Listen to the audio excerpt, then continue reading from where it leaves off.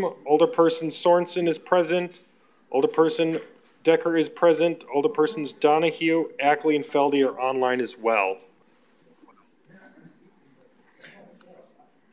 All right. First order of business is a... Captain, I am done putting up with your bullying and harassment. You are not going to speak to me like a child. All you had to say was, will you please move down a seat? Speak to me with respect. Thank you. Thank you. Please take your hands off of me, sir. Thank you. All right. First order of business is approval of the minutes from our last meeting on December 30th. Is there such motion to approve the minutes? Motion to approve. I move approval. Is there a second? Was it Marilyn? All right. I'll second. All those in, any discussion on the minutes? Seeing none, all those in favor of approving the minutes, please say aye. Aye. Aye. Anyone opposed? Chair votes aye. Those minutes are approved.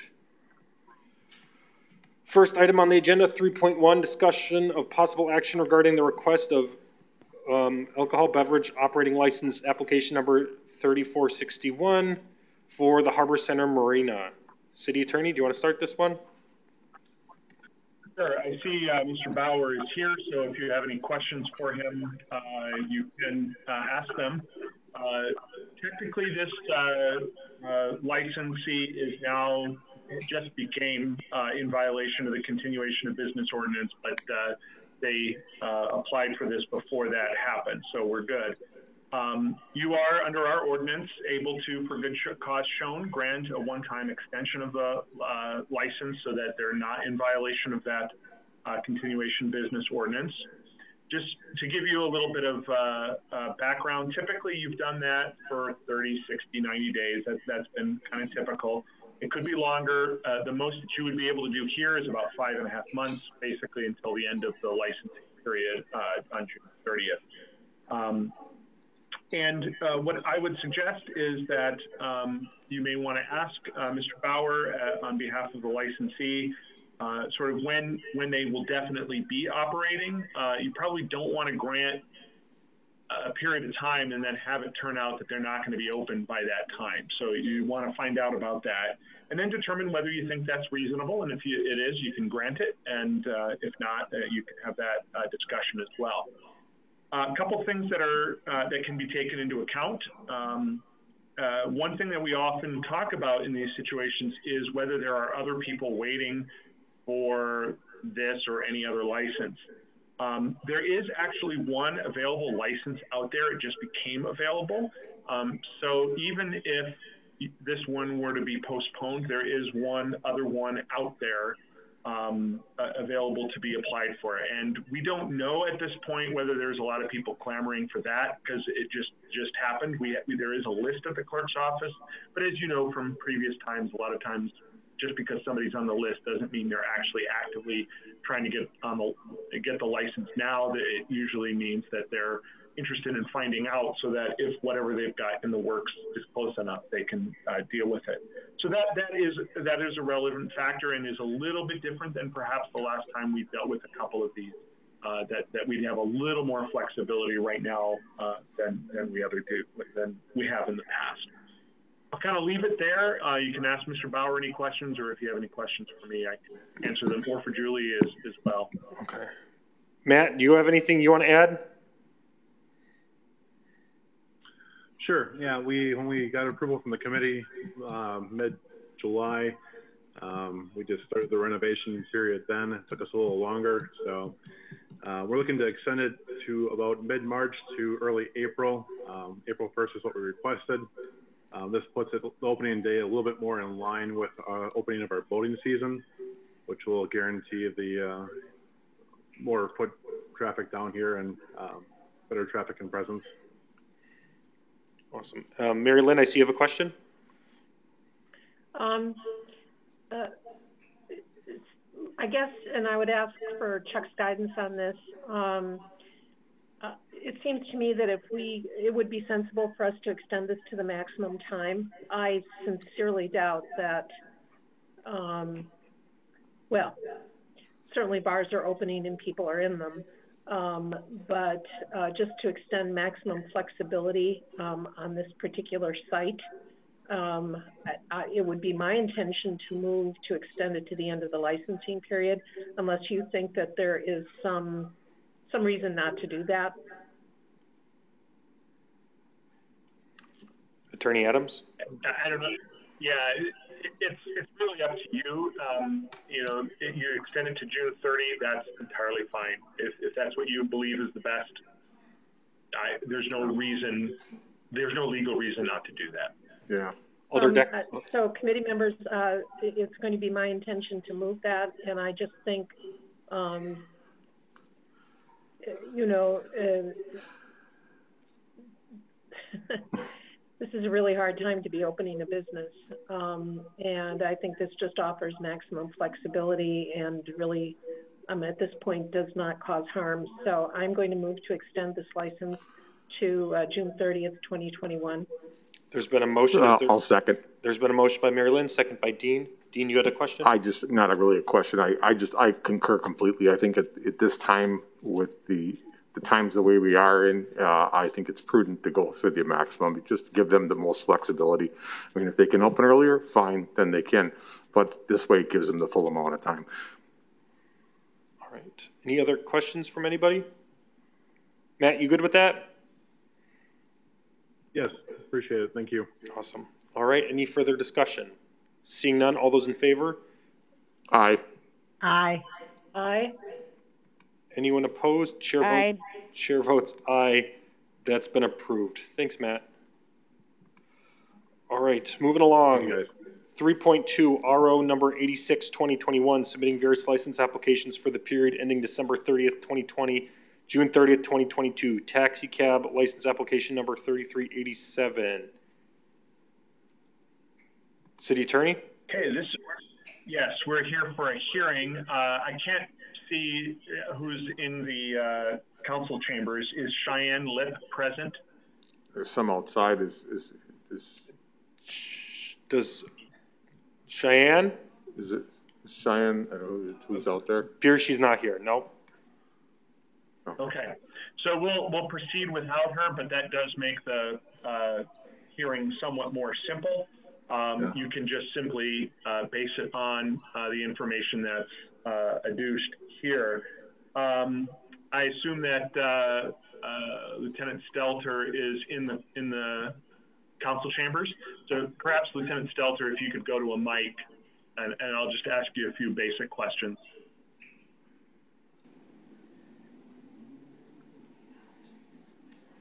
Either way.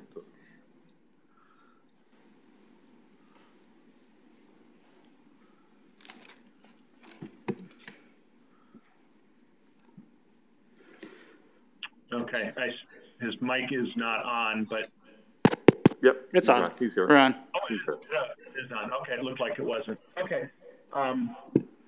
So, Lieutenant Stelter, you're familiar with the applicant on taxi cab driver's license 3387 Cheyenne Lip? Yes. And this is a new taxi cab driver's license application, not a renewal, correct? Correct. And the recommendation of the police department and really of staff was to deny this license. Is that correct? That is correct. Now, there were, it's fair to say that there are really two bases for denying the license. Her record of violations related to the license activity and her record as a habitual law offender. Is that correct?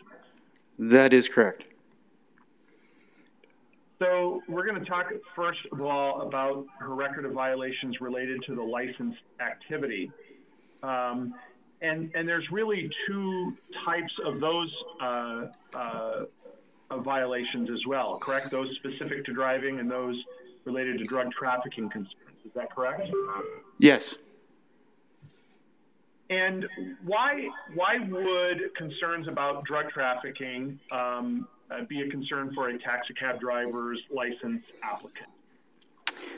With my experience as an investigator with the street crimes units, supervising street crimes units, and as an investigator and supervisor with the Sheboygan County Drug Unit, otherwise known as the Multi-Jurisdictional Enforcement Group, we have targeted known drug dealers that were using taxi services to transport drugs while they conduct their daily work. We've also received credible intelligence that drug dealers use the taxi cabs to move their product. Okay.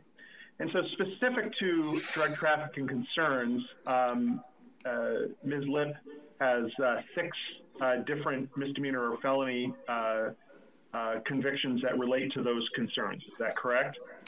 That's correct. So there's a 2015 misdemeanor possession of drug paraphernalia from 2015 CM71. Is that correct? Yes. And then there is a 2016 felony possession with intent to deliver from 2016 CF21 that also came with a misdemeanor conviction for possession of drug paraphernalia, correct? Yes.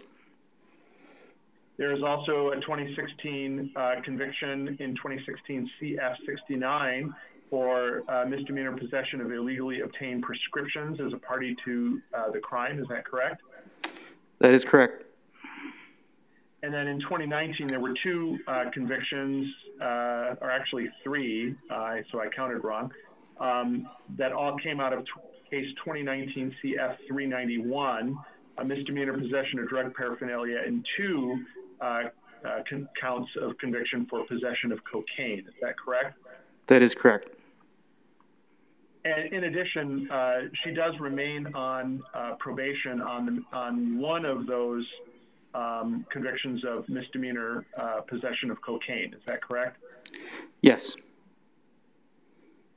Specific to driving, there are an additional 5 convictions of concern. Is that fair to say? Yes.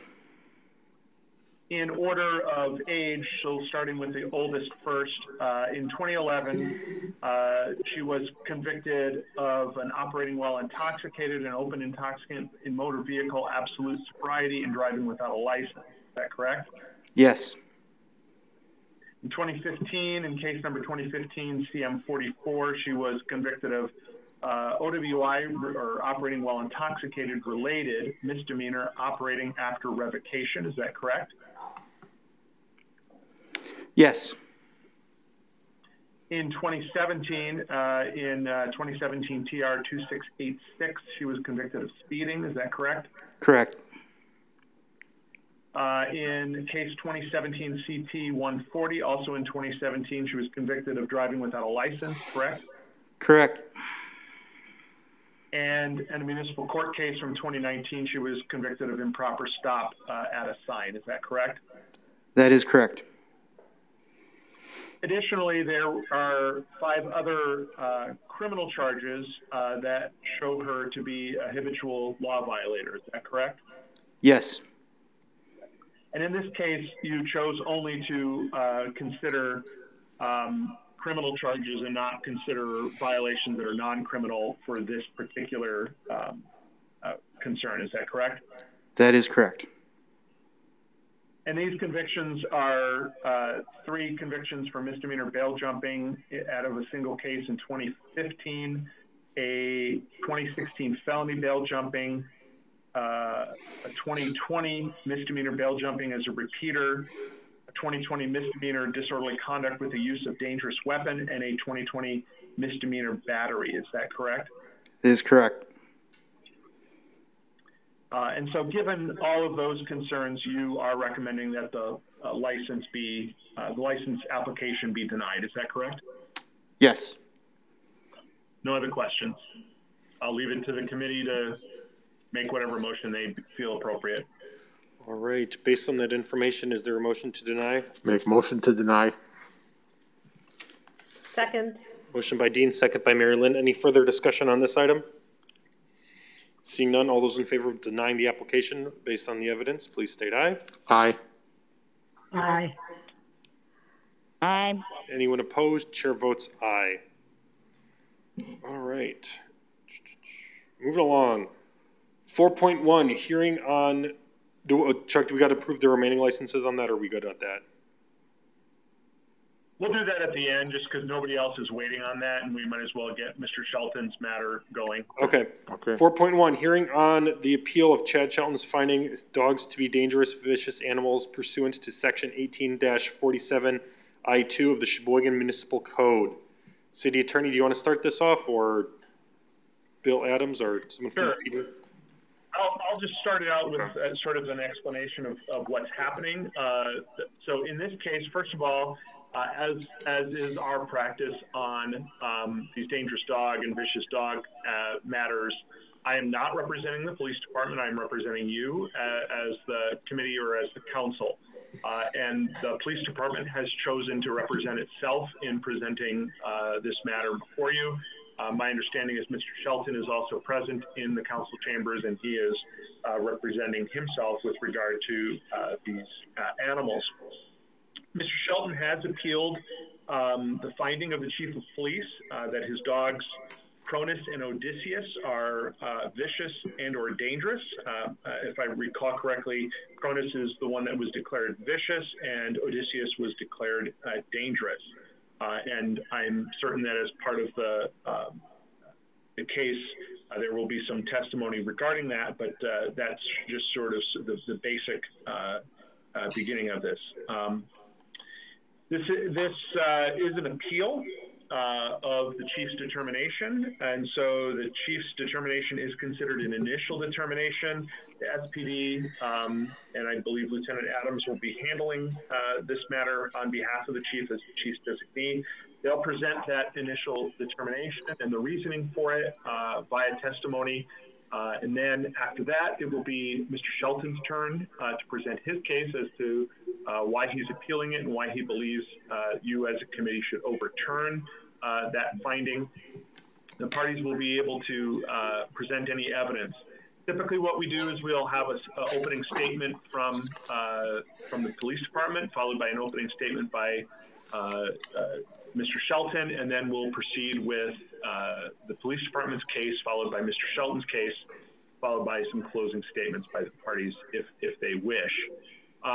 In this case, though, Mr. Shelton is appealing, and so he does hold the burden of proof. Normally, that would mean that he would present his evidence first, but because we do need to have a presentation of, what the charges that led to the hearing are, we will have the police department go first in this particular case, and Mr. Shelton will have the opportunity to respond. Rules of evidence aren't in effect, so things that we deal with in court, like who's cross-examining and all those things, and what can come in at what time, they don't apply here. So there's no disadvantage to one or the other by doing it that way. Committee should consider only relevant evidence in deciding whether the respective dogs are either vicious as defined in the ordinance or dangerous. I can present to you what the law is if you would like me to do that ahead of, I'm seeing some nods. So vicious dogs are considered vicious if they do any of the following. First, cause a serious injury to or kill a person or domestic animal. Second, cause an injury by biting a person in the face or neck. Third, attack a person in such manner as to require defensive action to prevent bodily injury or property damage when the person is conducting themselves peacefully and lawfully on property other than that of the owner of the attacking dog. Fourth, if the dog attacked a person in such a manner as to result in property damage or an injury to the person when that person is conducting themselves peacefully and lawfully on property other than that of the owner of the attacking dog. And fifth, attacked without provocation another animal or fowl on property other than that of the owner or attacking dog. It can also be considered vicious if the dog is owned, harbored, or trained primarily or in part for the purpose of fighting, if it has been previously found to be vicious in a trial on the charge of violating our vicious dog ordinance, or if it has been declared to be vicious in another municipality, county, or state. I don't think either of those three is at issue today. As to dangerous dogs, which is a lower standard here, a dog is considered dangerous. There are, if it did any of the following 7 things. First, it caused injury to a person or domestic animal less severe than a serious injury. Second, chased or attacked any human or domestic animal without provocation. Third, demonstrated an approach or an apparent attitude of attack towards any human or animal in a menacing fashion without provocation. Fourth, demonstrated a trait or characteristic or a generally known reputation for being dangerous. Fifth, demonstrated a known propensity, tendency, or disposition to attack or cause injury to or otherwise threaten the safety of humans or other domestic pets or animals without provocation. Sixth, demonstrated any other behavior which constitutes a threat of bodily harm to a person when that person is conducting him or herself peacefully and lawfully. And seventh, if it has run at large 3 or more times in any 12-month period. It can also be considered dangerous if it's been declared dangerous by a court in a trial, or if it's declared dangerous in another municipality, county, or state. And again, I don't think either of those is at issue here. A couple of things that you should also know about dangerous dogs. There are, even if it meets those initial 7, one of those 7 things that would need to meet, a dog cannot be considered dangerous despite those things solely because of its breed, solely because it's attacked or menaced a person or animal in order to defend its owner or caretaker or another person or animal, its young or its food from a trespasser or an attack, or solely because it attacked or menaced a person or animal in order to defend itself against a person or animal or a trespasser that has provoked, tormented, or abused it. There is also a provision that won't really be in I don't think it's going to be at issue here. Dangerous, a dog that's been declared to be dangerous, it's for a 3-year period and it would have to be re-upped. So after 3 years, if it doesn't do anything that evinces that it's dangerous, that is done in 3 years. There also can be, it can be done after 6 months if the owner can prove that the dog and its owner have completed the Canine Good Citizen program sponsored by the American Kennel Club and provided evidence of that to the police department. So that's kind of the law. I know there's a lot there, and again, you know, there'll be some opportunity after the police department and Mr. Shelton have made their cases for questions either you know, of me, you know, representing you, or perhaps of the parties as well, if need be. At this point, I think we're ready to proceed unless any of the members of the committee have questions about procedure before we begin. Any initial questions for City Attorney Adams? All right, we'll head it over to the PD for their opening statements. Oh, turn that on for you. Well, now it is. Yep, you're good. I don't have to do anything? It's on, yep. All right. Bear with me. I think I have to share my screen.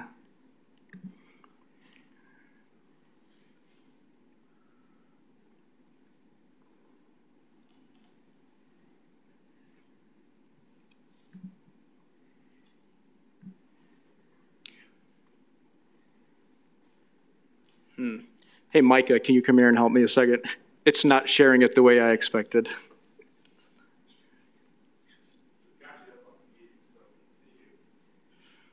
Right, but I thought it would fill the... And Alt-Tab doesn't seem to work when I'm in this mode. Oh, there you go. Hey, you get everything? Okay, did it go to the presentation? Okay. All right, this method is a little new to me. I appreciate the time of the committee. I want to just give a little quick context to today's hearing. Cronus was first declared dangerous on March 4th, 2019. Is there anything I need to do about that echo?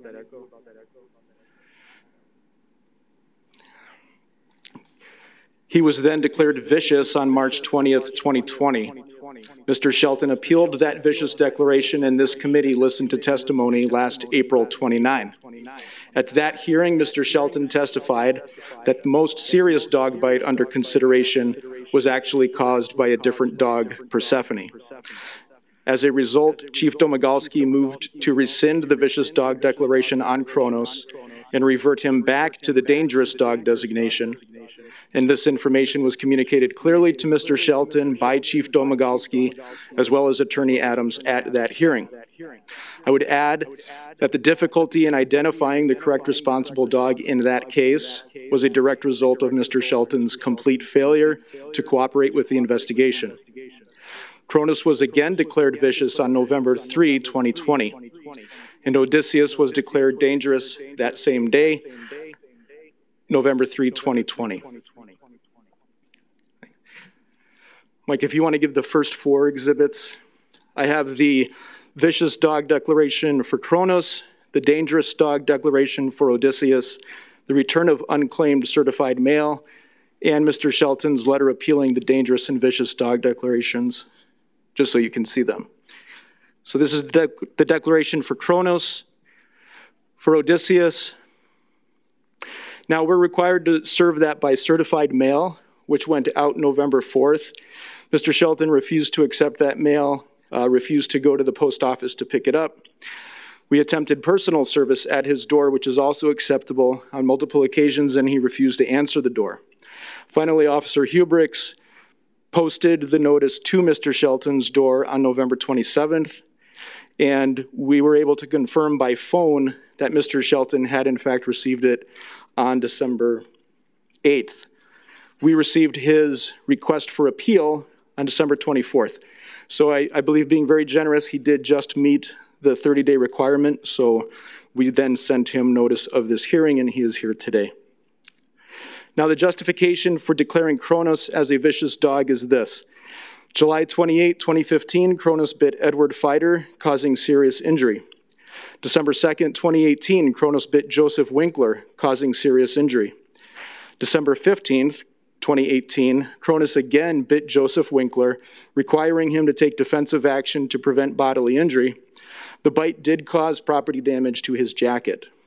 March 2nd, 2019, Kronos bit Alyssa Urata, causing injury and requiring her to take defensive action to prevent further bodily injury. September 30, 2020, Kronos chased Ladarius Wimberly down the street in an aggressive manner without provocation, demonstrating an apparent attitude of attack. The justification for declaring Odysseus as dangerous is this. September 9, 2020, Odysseus chased Ladarius Wimberly down the street in an aggressive manner without provocation, demonstrating an apparent attitude of attack. July 30, 2020, Mr. Shelton threatened to sick his dogs, which included Kronos and Odysseus, on two people attempting to leave the upper apartment of his residence. They could hear the dogs barking and believed they had a disposition to attack. You will hear testimony from Mr. Shelton's neighbors of additional aggressive acts by his dogs that were not reported to the police. In addition to all of this, Kronos has been declared dangerous for nearly 2 years, but Mr. Shelton has still not complied with the requirements of the Dangerous Dog Ordinance. For these reasons, I would ask that you uphold the police department's decision to declare Kronos as vicious and Odysseus as dangerous. That's it for my opening statement.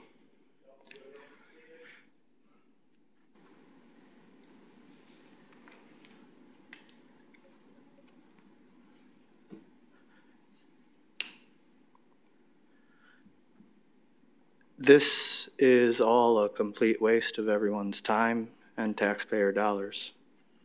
Chief Domagalski is not a trained animal expert in any capacity.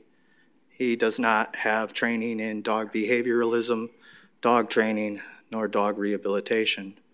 It's funny that one of the requirements for being able to have your dog not deemed dangerous is to have them complete the Canine Good Citizenship test, because I am one of the few people in Sheboygan County authorized by the American Kennel Club to put a dog through the Canine Good Citizenship test and certify them as CGC compliant. I have given out several CGC certifications to dogs that I have trained through the AKC, and I only didn't do it for my own dogs, which are obviously CGC compliant, because I felt like that was a bit conceited to just go ahead and issue my dog's certifications. But that was well within my purview to do. My dogs have been trained to the standards of CGC. I have brought them here today so that everybody can both see for their own eyes and, if you're willing, come up and meet my dogs and see that they are not dangerous. I have several officers who have entered my home and interacted with my dogs, including Officer Inger, who, although the police department would never allow him to testify on my behalf, has many times interacted with me and my dogs and confirmed that they are not dangerous or vicious in any way. I also have video of Officer Hubricks, who is here, interacting with both of my dogs at once, off leash, no muzzles, no protective training devices whatsoever, freely interacting with them in my hallway, in full uniform, and nothing about his demeanor showed that he was scared. I asked him several times if he felt threatened. His response was, no, not with you here. I'm sorry, but a dangerous or vicious dog would need to be physically controlled in order to keep them safe, even with the owner there. They're not just gonna all of a sudden not be dangerous because the owner is there. They will be dangerous or vicious at all times, if they are dangerous or vicious. The police department, sadly, lacks training when it comes to canines. And unfortunately, that leads to a lot of bad decisions on their part. I wish, Cronus, I said sit. I wish that they had the kind of expert training that they need to be able to make these determinations.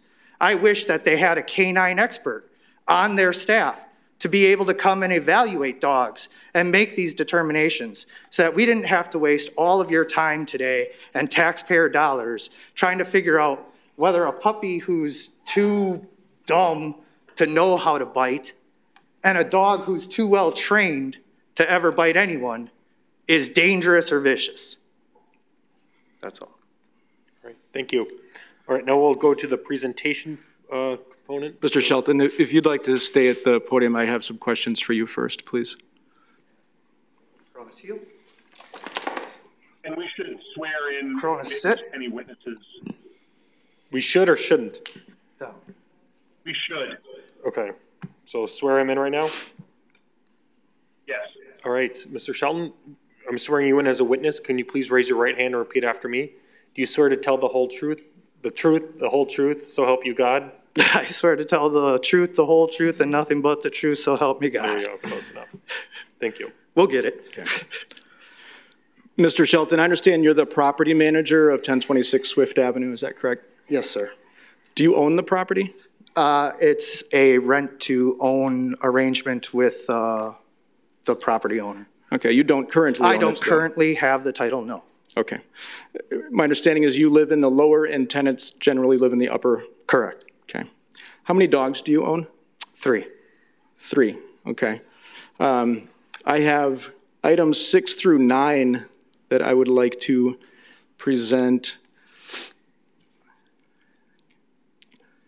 They're photos of your dogs from last year, so correct me if these are not correct.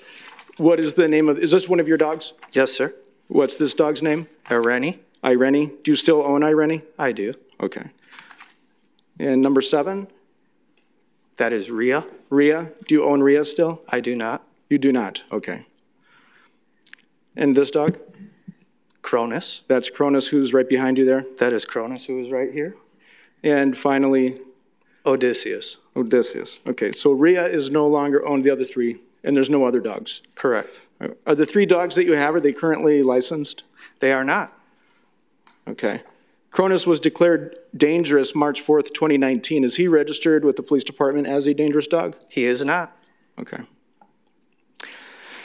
What I'd like to do now, I understand as the property manager, you have some rules for your tenants that they're supposed to follow with respect to your dogs. Yes, sir.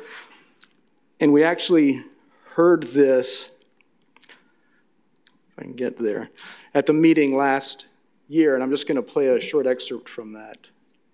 Oh. Okay.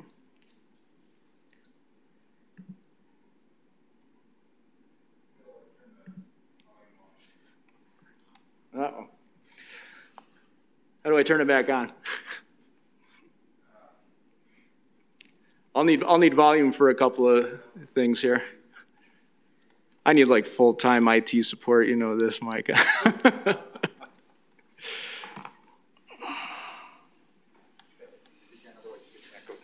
Okay. Oh, can I do it right up here? Yeah, you can, but otherwise it's right here. So. Right there. So if I just toggle that on yep, and off? Just do it when you're done. Okay. And, oh, I don't know what happened. I think it went back. Well, we can hear it. It's real laggy, though. That's not the right one. Why did it go back on you? I can just open it from the slideshow again. Yeah. So. Okay.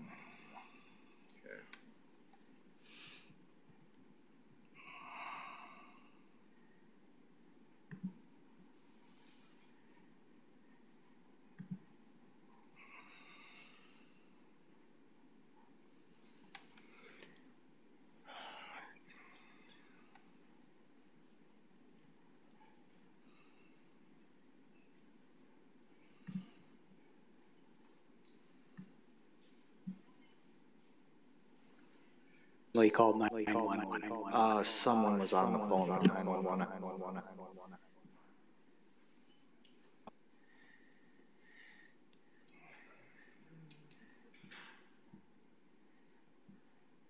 That has a pretty severe injury. And so you would identify that what's been marked as item 11 as Deborah Berry's leg. Yes. Yeah, and you would say that that's a serious injury. Serious.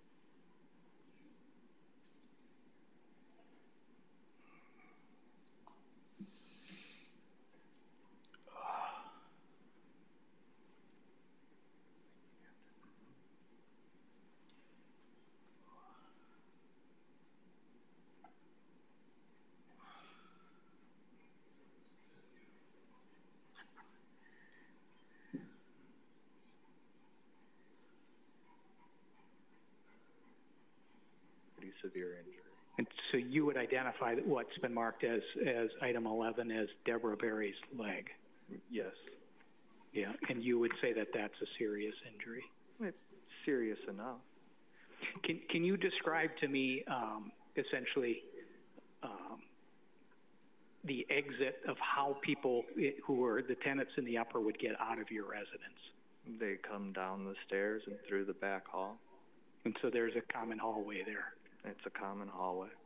Do you have any rules for them about when they can exit their residence and when they can't? Yes.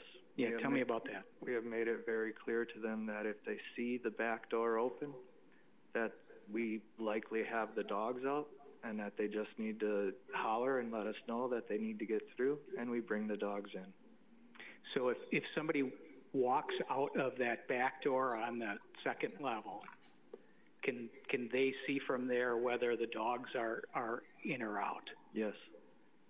So if the dogs are at the bottom of the stairway there, they can see clearly that the dogs are there. They would know. Yes. At all times. Yes. In fact, they've lived there for over a year, and this is the only incident that happened because they did not follow the instructions.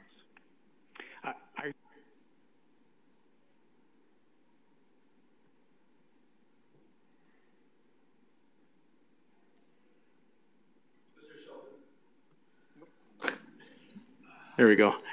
Mr. Shelton, are those rules still in place? No. They're not? No. Okay. Is there any reason you changed those rules? Yes, because I built a fence. Okay, but these were rules for the interaction of people inside the house, were they not? No. Okay. They were rules so that they could exit the house in order to cross through the yard and not have to feel frightened because they have made it clear that they are scared of dogs in general. And I have done things to accommodate them so that they don't have to interact with the dogs. Okay. The context of that conversation was the injury to Deborah Berry. Yes. And who was injured where? In the hallway? Yeah, on the stairwell, correct? I wouldn't know. I was in bed with Cronus at the time, as I have told you guys many times. Is this the incident where you grabbed a towel and assisted her? You applied pressure to the wound? Yes, sir. Okay, where was she when you did that? She was sitting on the stairs. Okay. All right. So these rules would not have helped her anyway? What do you mean? Well, Of course they would have. The interaction was described to me as she came bombing down the stairs drunk at some time in the morning, opened the door at the same time that my wife was coming through with Persephone, and instead of shutting the door, turned around screaming and got bit. Okay. And it was a result of not following the rules, you believe? It was a result of not checking to see if the door was open before just coming out into the hall. Okay. Did those rules apply to all of your dogs, or did it only apply to certain dogs that perhaps were more dangerous? As I have informed the police department on many occasions, my profession before I came down with stage 4 metastatic colon cancer was as a dog trainer, specifically dog evaluation and rehabilitation of aggressive dogs. I have had many aggressive dogs in my home throughout the years in order to try and help the citizens of Sheboygan County by rehabilitating the dogs that have otherwise shown aggression, bitten, etc. I have done dozens of rehabilitations here in Sheboygan County. I have kept more people safe than I can imagine. So my question is... I had an aggressive dog in my home at that time, Persephone. As I have informed you guys many times, Persephone was a tough nut to crack, and I was trying my hardest to save that dog's life. And in order to try and keep her and other people from interacting, I had rules in order to make sure that nobody got hurt. So my question is, did those rules apply to only when Persephone was outside or to all the dogs? In order to not make people who don't own my dogs try to know which dogs are which, it just applied to any of the dogs so that they didn't have to sit there and try and identify my dogs. But no, the rules were to keep people safe from the dog who was aggressive. And are the tenants supposed to check before they exit their apartment, the apartment door, or which door are they supposed to check? At the bottom of the stairs, if they open the door and see that the door is open, all they have to do is say, hey, we're trying to get through, and then we would have taken the dogs in. Instead of opening the door and seeing that the door was open, she just came bombing out. Okay. Can see if I can play another video here, so you might want to mute me.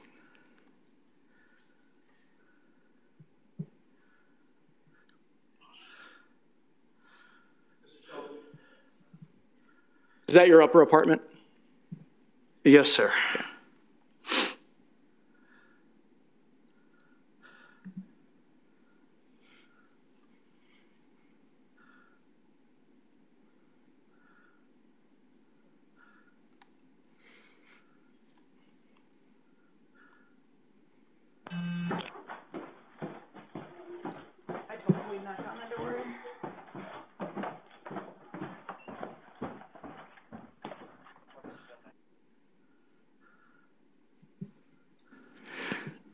So you can see when you exit the upper apartment, you go down a few stairs, you make a 90-degree turn, go down further, then there's another door that opens into a common foyer area.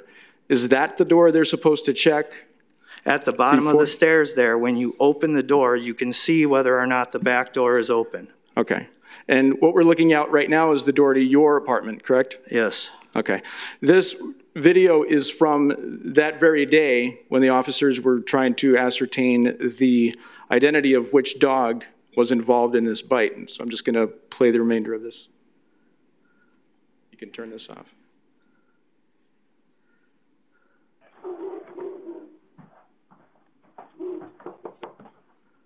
It's Officer Fisher.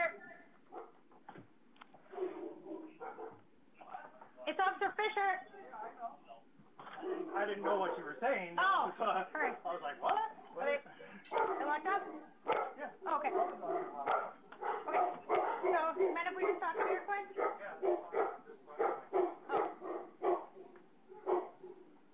Oh, do you mind just waiting a second to brush your teeth quick before you try to take too long?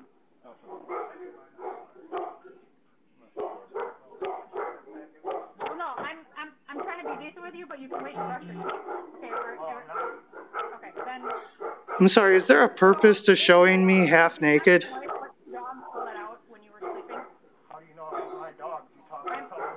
I'm asking you to ask your wife if she let out the dog. So she did. Is she here? No. Okay. So, what is your assumption of what happened? I don't know. Okay, so my dogs were inside. They weren't in the kennels. But when I came and put them all in the kennels, they were all accounted for inside. So she got bit on the stairs, and when she came down. So that's what Deborah told you. So listen, yes. So she got bit on the stairs, okay, and the dogs were in here.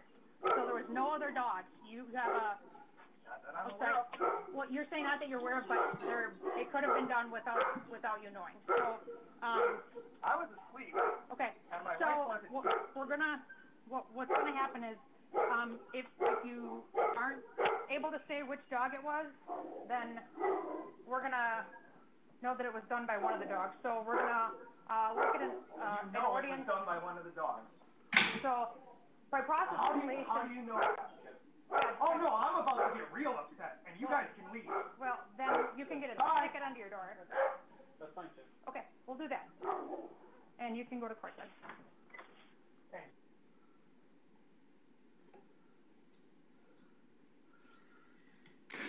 So the reason I showed that video, the officers were investigating a very serious dog bite and required that we know which dog bit Deborah Berry so that we could get the proper quarantine done. And this is indicative of the type of cooperation we frequently get when we're investigating incidents with Mr. Shelton's dogs. In the video, he denies that his dogs... I'm sorry, did I not answer her questions and say that I was asleep and did not know what happened? What further cooperation do you want from someone who doesn't have any information? I told her exactly what I knew. I was asleep in my bed with Cronus. By the time I woke up, all of the dogs were inside the house. That is all I knew. Okay, Mr. There Shelton, was nothing more you can speak that I later could when provide. you give your presentation. I'll ask a question, then you can answer. Otherwise, just wait for your statement at the end. If you're going to try and paint me in an uncooperative light, then we're going to tell the truth about how I told her everything that I knew. So you heard, I'll let the video speak for itself, what he told her, implying that none of his dogs were likely involved. It wasn't until the hearing here that he claimed that Persephone was involved, and that is why we reversed the vicious dog declaration at that time. In addition to that, Mr. Shelton was issued 2 citations for refusing to comply with a quarantine order, and he, in fact, was found guilty of those. These would be items 12 and 13. Mr. Shelton, you can sit down. The next witness I'd like to call is Lisa Merrick from the Sheboygan County Humane Society.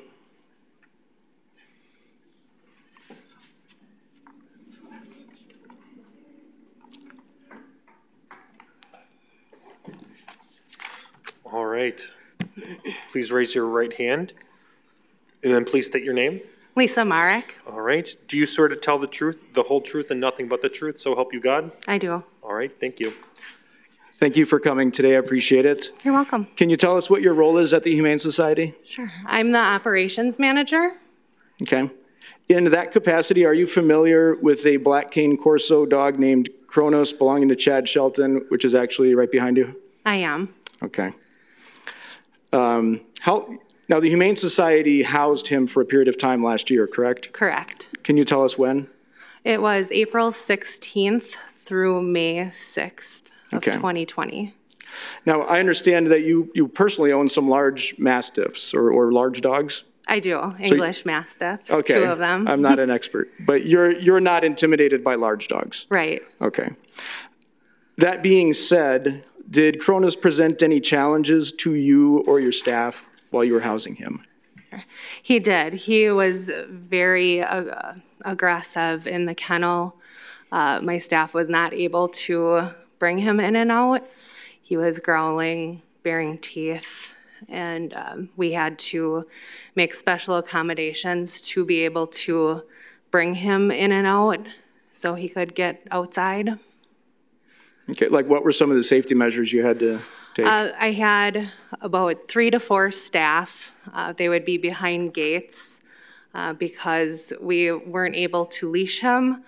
We had to set up different barriers throughout our hallways to be able to guide him outside into a gated kennel. Okay. Was he allowed to be with any other dogs? No. And why is that? We were just holding him. So he wasn't our property, so we weren't going to put him with any other dogs. Did you have concerns of the safety of other dogs? Should he be with them? He was generally outside by himself. When we would do our little path through the shelter, so he was by himself so no in an outdoor run. Okay. In your opinion, does Kronos present a danger to the neighborhood where he lives? I wouldn't trust him as in the shelter capacity. He would not be an adoption candidate. He would not be an adoption candidate? Correct. And why is that? Unpredictable. And in a dangerous way, is that what that means? Yes. Okay. A liability for us if we would adopt him out. Is it safe to say that your job has you working with dogs in a professional capacity? Yes. Okay. Those are all the questions I have for you. I'm not sure if Chuck can give guidance. I'd like some of my witnesses to be able to leave if they're done, so I don't know if Chad needs to be able to ask her questions rather than wait for the end. Right. So in Mr. Shelton's case, since he'll present his testimony later, we'll give him the opportunity to do that, but he should be able to cross-examine your witness now. Okay. Would you like to ask her any questions? Should Mr. Shelton ask them from where I'm standing? You can ask them from any microphone. I don't know if are there other microphones that he... Otherwise, you can just come right here. That's fine.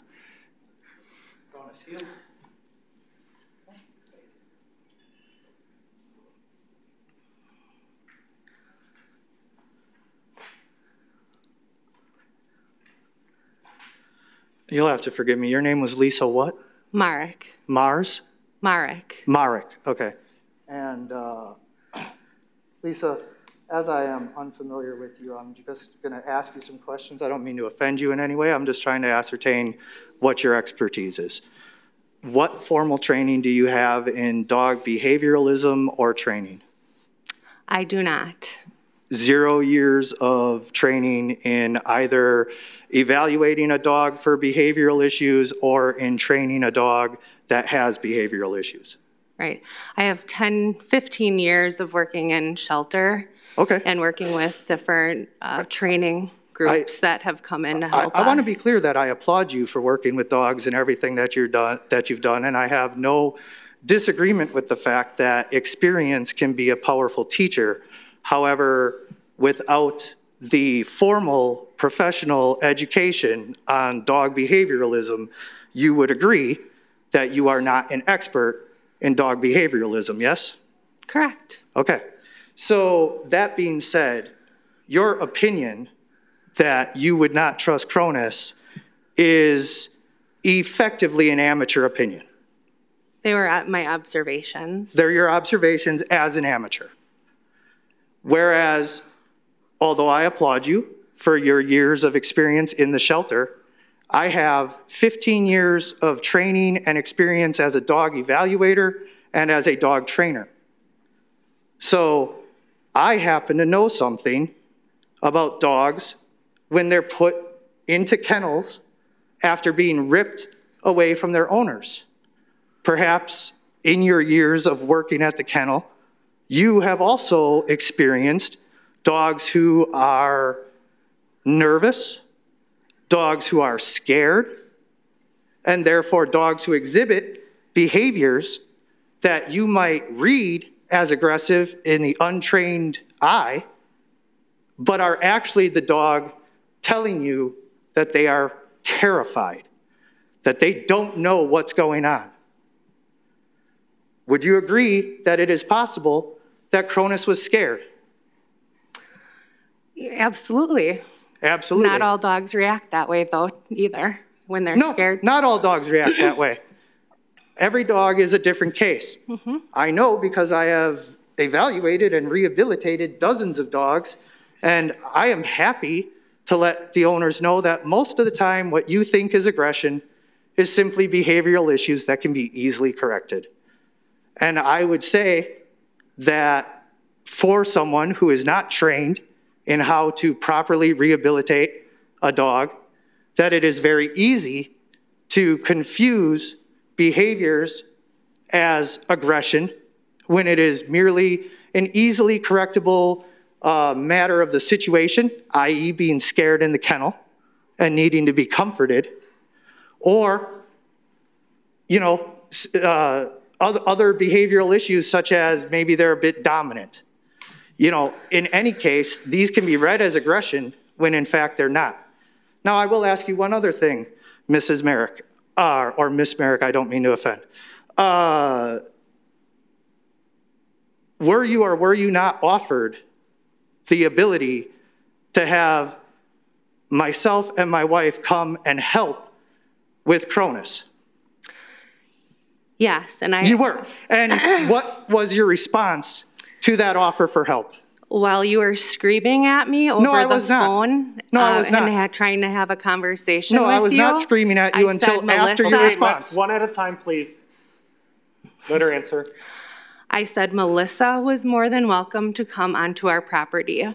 Right. Your hostility was not welcome. I did not display any hostility or raise my voice at all. Please let her finish. Until after you told me that only Melissa would be welcome on the property. Please let her finish. Mr. Shelton, please let her finish. She's a witness right now. She's answering your questions. Your time for the presentation is after. You may resume your answering the question.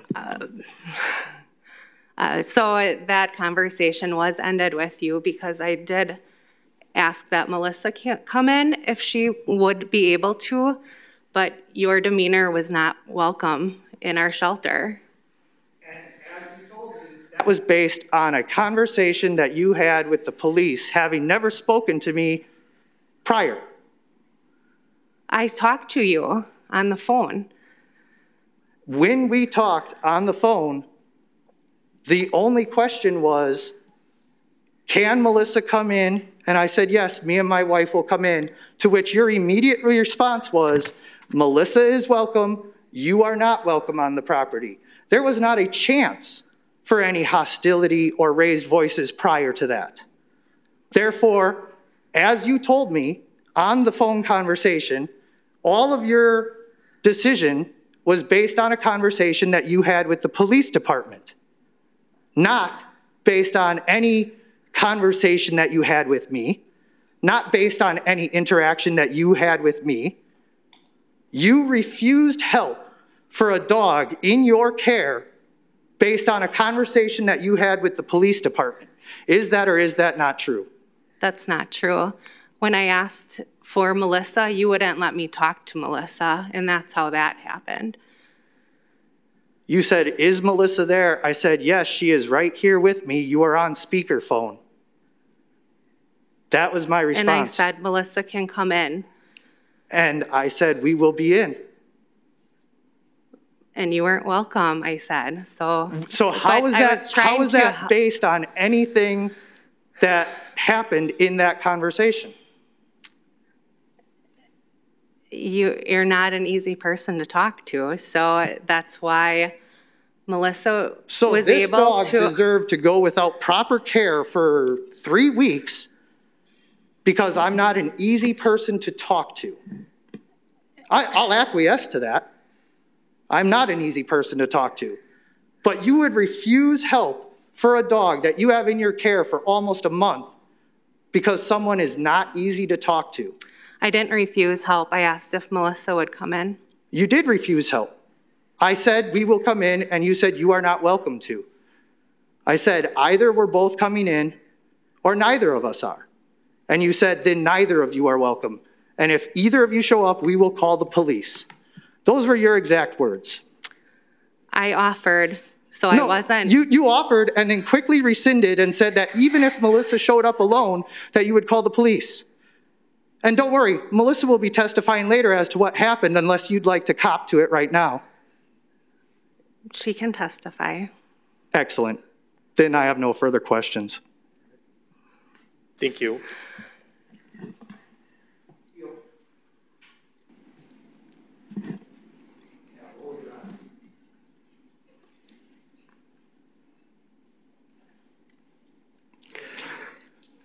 The next person I'd like to call is Edward Fider. He's actually joining us remotely. Mike, is there any way I can get him to be up there? I'm not sure I want to monkey around with this thing. Mr. Fider, are you online at all? Mike, you want to raise Kendra, see if she's...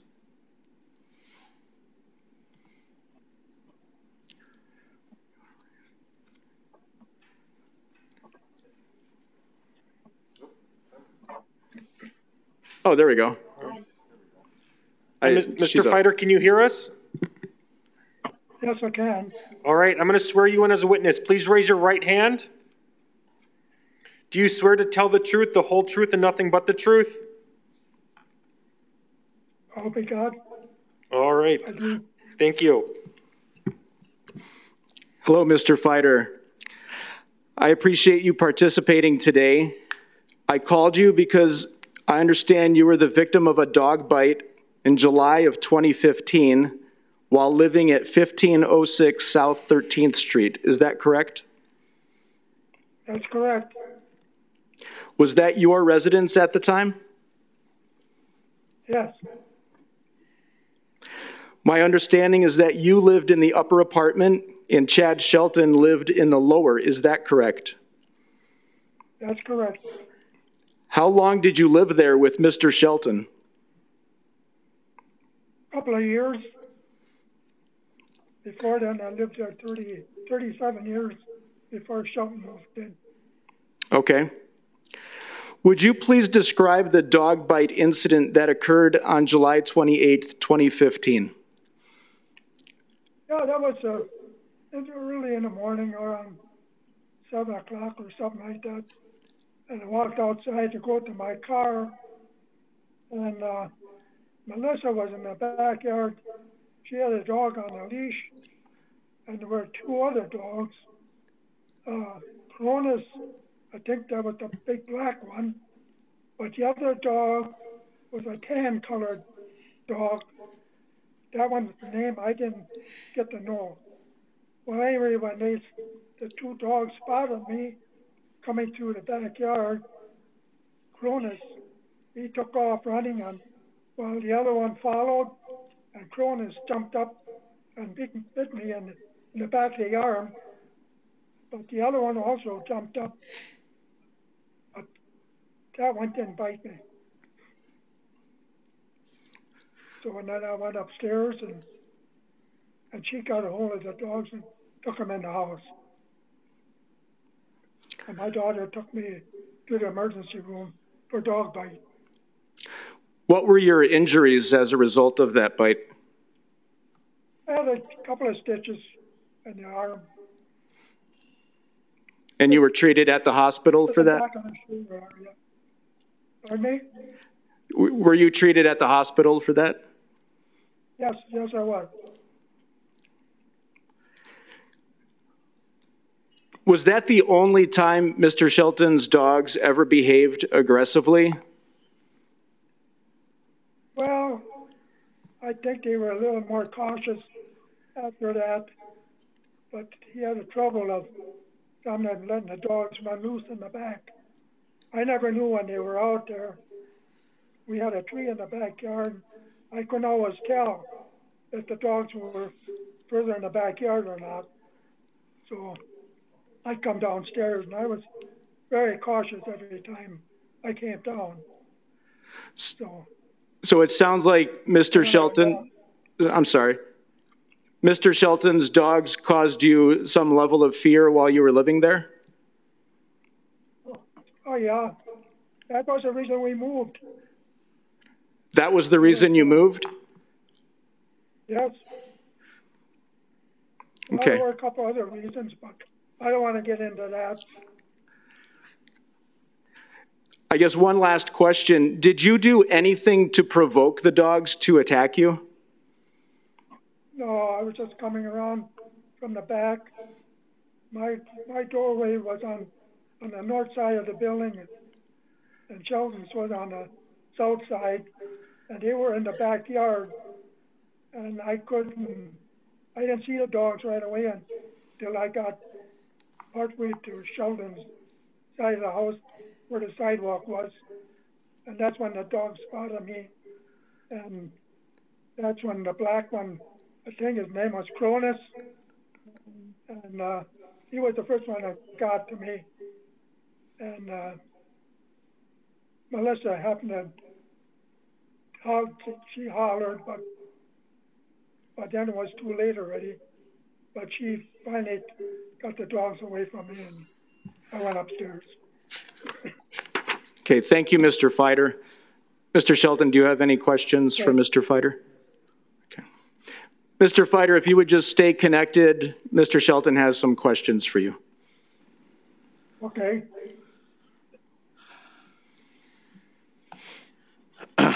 Mr. Feigert, you testified both today and when giving your report to the police that both of the dogs came at you and that they both jumped up by you and that you had been bitten. However, I ask you, is it at all possible that in the chaos and confusion of two dogs coming at you and jumping up on you, that you were unaware of which one actually bit you and are only assuming that it was the large dog Cronus when it could have easily been Rhea as well? No, it was Cronus, because Cronus was the first dog that got to me. That's where the bite occurred. And yet in the report, you said that both of the dogs jumped up at you and you got bit, not that Cronus jumped up at you first and you got bit.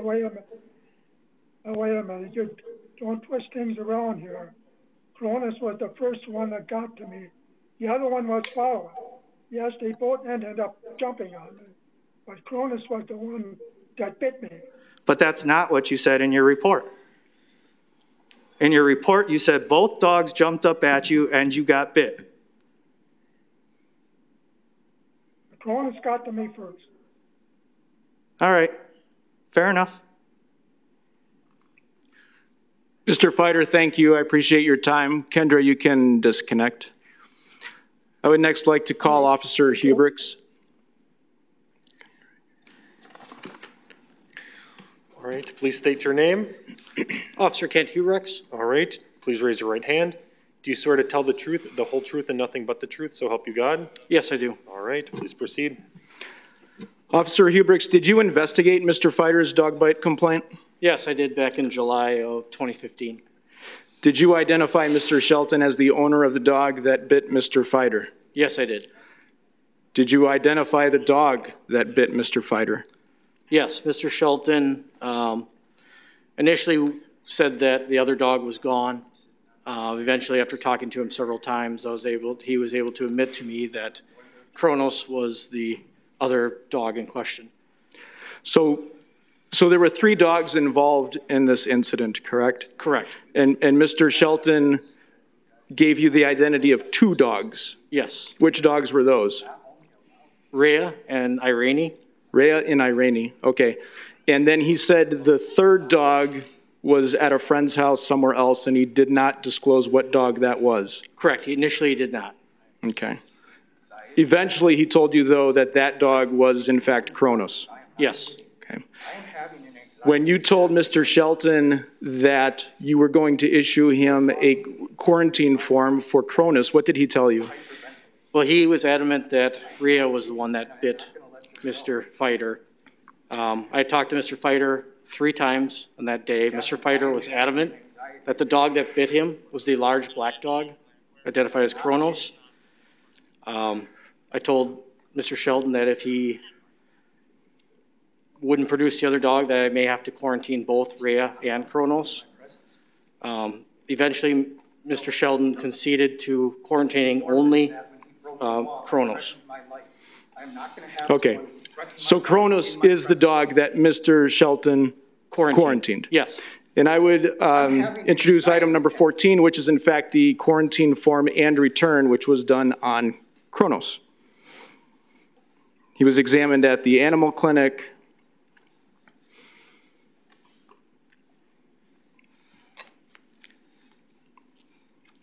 Mr. Shelton, do you have questions for Officer Hubricks? I do. I am currently having an anxiety attack because of the presence of a person who has made threats against my physical body and life, and the police are refusing to do anything about it. That's not accurate. Then what are you proposing to do about it? I don't care. I am having an anxiety attack.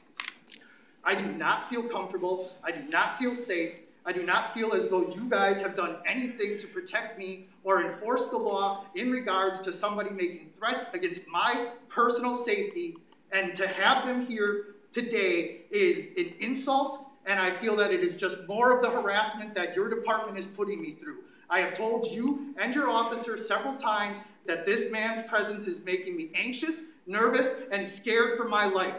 And all you have told me is, oh, we're here to protect you. Well, I'm sorry. But as I told the Police and Fire Commission, I don't trust you to protect me.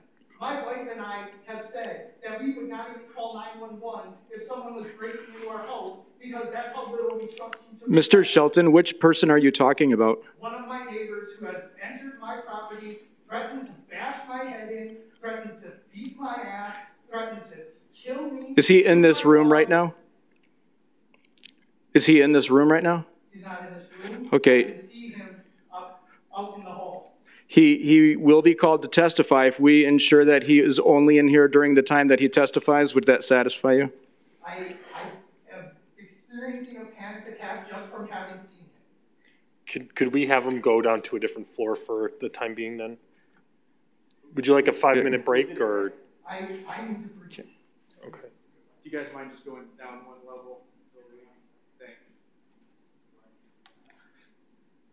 Would it be easier when you ask questions of Officer Hubricks, if he comes over here and you can just use that podium? If that would be That might be simpler. I don't want to ask for, I'm not asking for special treatment, but when a man threatens your life, that is not something that is taken lightly.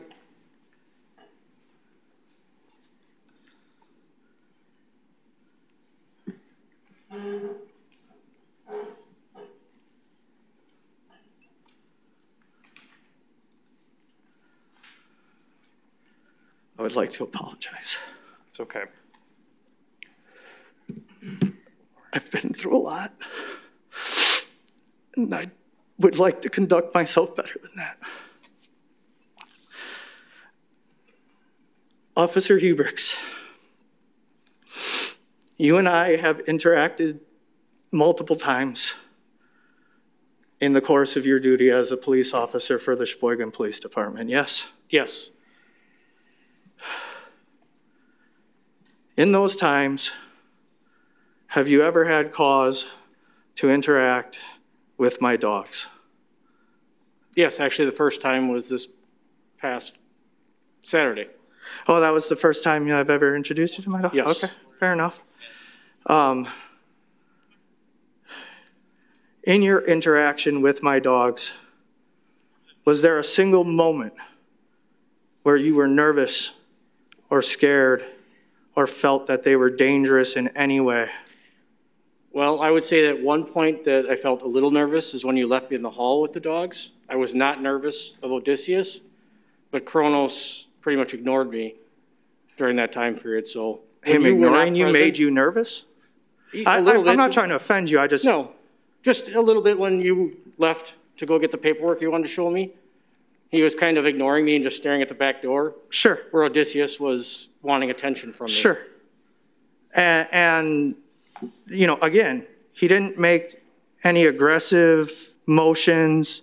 He didn't growl. No. He didn't do anything. He just ignored you. Correct. And I was gone, leaving you alone with my dogs for 2 or 3 minutes. A couple minutes. Mm-hmm. Yes. And you were interacting with both of my dogs, both without any controlling devices such as electronic collars, prong collars, you know, any muzzle. They were free, off leash, unmuzzled, yes, interacting with you. So if they were dangerous or vicious, they could have attacked you. Right? There was nothing restraining my dogs from attacking. Correct. There's nothing restraining them other than your presence when you were there. On which you just testified that there was several minutes where my presence was not there. Yes. And so there was nothing stopping my dogs from attacking you. Correct. And yet your testimony is that Odysseus sought attention and Cronus ignored you. Yes. Do those sound like the actions of aggressive, dangerous, and vicious dogs? Not at that time, they weren't, no. Would you agree that a dangerous dog is dangerous all of the time? Because as Lisa Merrick just testified, a dangerous dog would be unpredictable. Therefore, you would never know if they were safe at any given time. You want me to, I can answer you right now. Like we had talked to that day, I felt completely comfortable while you were in the presence of the dogs. Right, and as we discussed that day, your level of knowledge of dogs extends to having owned dogs. Correct. You have no formal training. Correct. And as far as you're aware, none of the superior officers have any formal training either. We do Neither have... Lieutenant Adams, nor Chief Domagowski, nor Captain Vieser has ever completed an animal behavioral course, a dog training course, or had any kind of formalized training when it comes to dogs whatsoever. I do not know the level of their training. I cannot testify to their Do you training. know that they have training? I do not. Thank you. Oh, one last thing. This is you in this video interacting with my dogs. Well, I was quite upset with you at the time. Yes. So, Mr. Shelton, do you have any more questions for him, or you can save this video for your presentation? I can save the video for my presentation? Yep, you still have a presentation. This is I just wanted him to confirm that it was him. Okay. But yeah, if it's a question, go for it. Yeah, that's all. I just want him to confirm that it is him. Just have one follow-up question for you. Sure.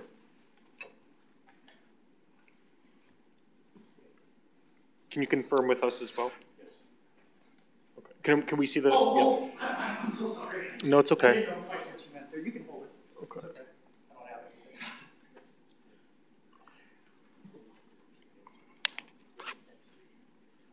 Thank you. Officer Hubricks, was the conclusion of your investigation that Kronos was involved in an unprovoked attack causing serious injury to Mr. Fighter? Yes. Thank you. I would next like to call Joseph Winkler.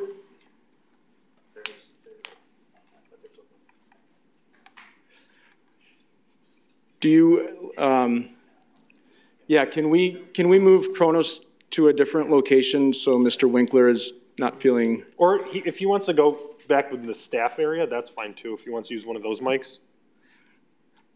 Yeah, actually, you know what? I think, or I could switch spots. Sure. Why don't you just stand right here? Or if you want to sit up here, Bill, you know, whatever works for you. Yeah. Next time. You'll want to swear him in though. Right. Will you please state your name and raise your right hand? Joe Winkler. All right. Do you swear to tell the truth, the whole truth, and nothing but the truth, so help you God? Yeah. All right. Please proceed. Mr. Winkler, thank you for coming today. I called you because my understanding is you were the victim of 2 dog bite attacks in December of 2018 while residing at 1026A Swift Avenue. Is that correct? Mm-hmm. Yeah. Was that your residence at the time? Yeah, I was living at the upper of the... You lived in the upper, Mr. Shelton lived in the lower? Mm-hmm. How long did you live there? I believe from August to December. Of 2018? Of 2018, yep. Okay. Would you just describe for us the 2 dog bite incidents that happened in that December? Sure. So the first one, I was coming back from work. I parked on the street. I was heading towards the back door. And I was about halfway to the corner where you turn and, you go in the door.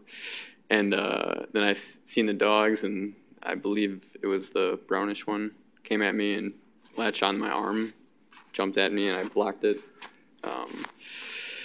And then, it was, I don't want to say like dragging me, like my feet were still like, I still had some balance, but no, it kind of like pulled me to the back door then, and then finally unlatched. And then the second one, I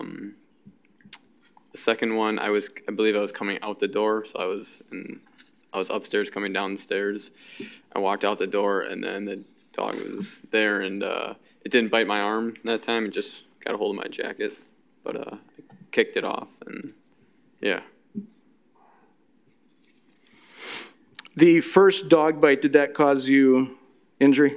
Yeah, I had to go to the ER, and I don't remember exactly what the amount was, but it was more than $2,500 in medical bills. So. Did you have to get stitches? I think I just got glue, I believe. Glue? Okay. Yeah. And the second incident, if I understand it, didn't cause injury, but it tore your jacket? Mm-hmm. Yeah. Yeah. All right. Mike, I have a photo of the torn jacket. Can you just confirm if that's in fact? Sure. Yeah, that's my jacket.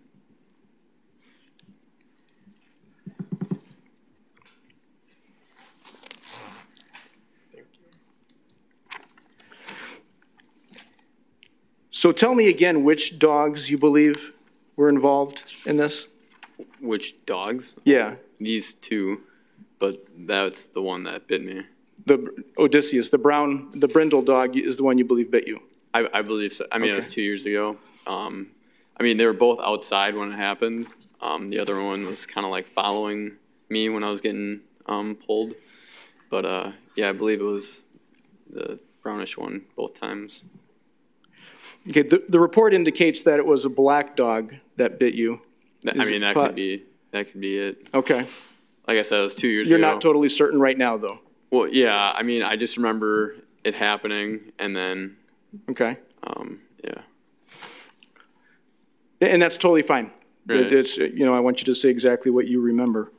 What I would like to introduce now is item 15, which is a quarantine form and its return. Oh, you got that? The quarantine form? Okay, which was completed on Kronos, and that is the only quarantine form that Mr. Shelton completed. Did Mr. Shelton offer any explanation as to why the dog might have bit you or latched onto you? Yeah, it was like, I believe you said in like their training, if you like lift your arm, they use it as like a target, I guess. So did you raise your arm in a, like you were going to attack or in a defensive? No, like the dog jumped at me and I went like this to block it from, biting my face, or maybe it was right here, I think. And he told you that his dogs were trained to attack that sort of posture? Yeah, I guess so, yeah. Okay. Did you miss any work as a result of your injury? I think I missed one day. Okay. Yeah. How would you characterize Mr. Shelton's dogs just generally? Was this an unusual incident? Did they seem to act aggressively? Well, yeah, they seem pretty aggressive. I didn't really notice it, when we first moved in. Otherwise, I wouldn't have moved in. But I noticed that they were pretty aggressive because one time my roommate at the time was walking out and it kind of jumped at her. And it didn't bite her or anything. It just kind of like nipped at her. Do you remember which dog that was? No, I really don't. Okay. But yeah, that's when it was kind of like the first red flag. And then, obviously they were always barking, and it seemed like they had to be restrained on leashes a lot. So they seemed pretty aggressive. And then obviously the incident happened. So. Did you feel afraid living in the house with those dogs? Yeah, after that, yeah. I mean, did they have any influence on why you moved out? Yeah, 100%. That's 100% the reason why you moved out. We moved out that month, so. The only thing I'll add is that Mr. Shelton was warned at the end of this incident that additional incidents with Kronos would result in him being declared either dangerous or vicious at that time. That's all I have for you, but Mr. Shelton might have some questions.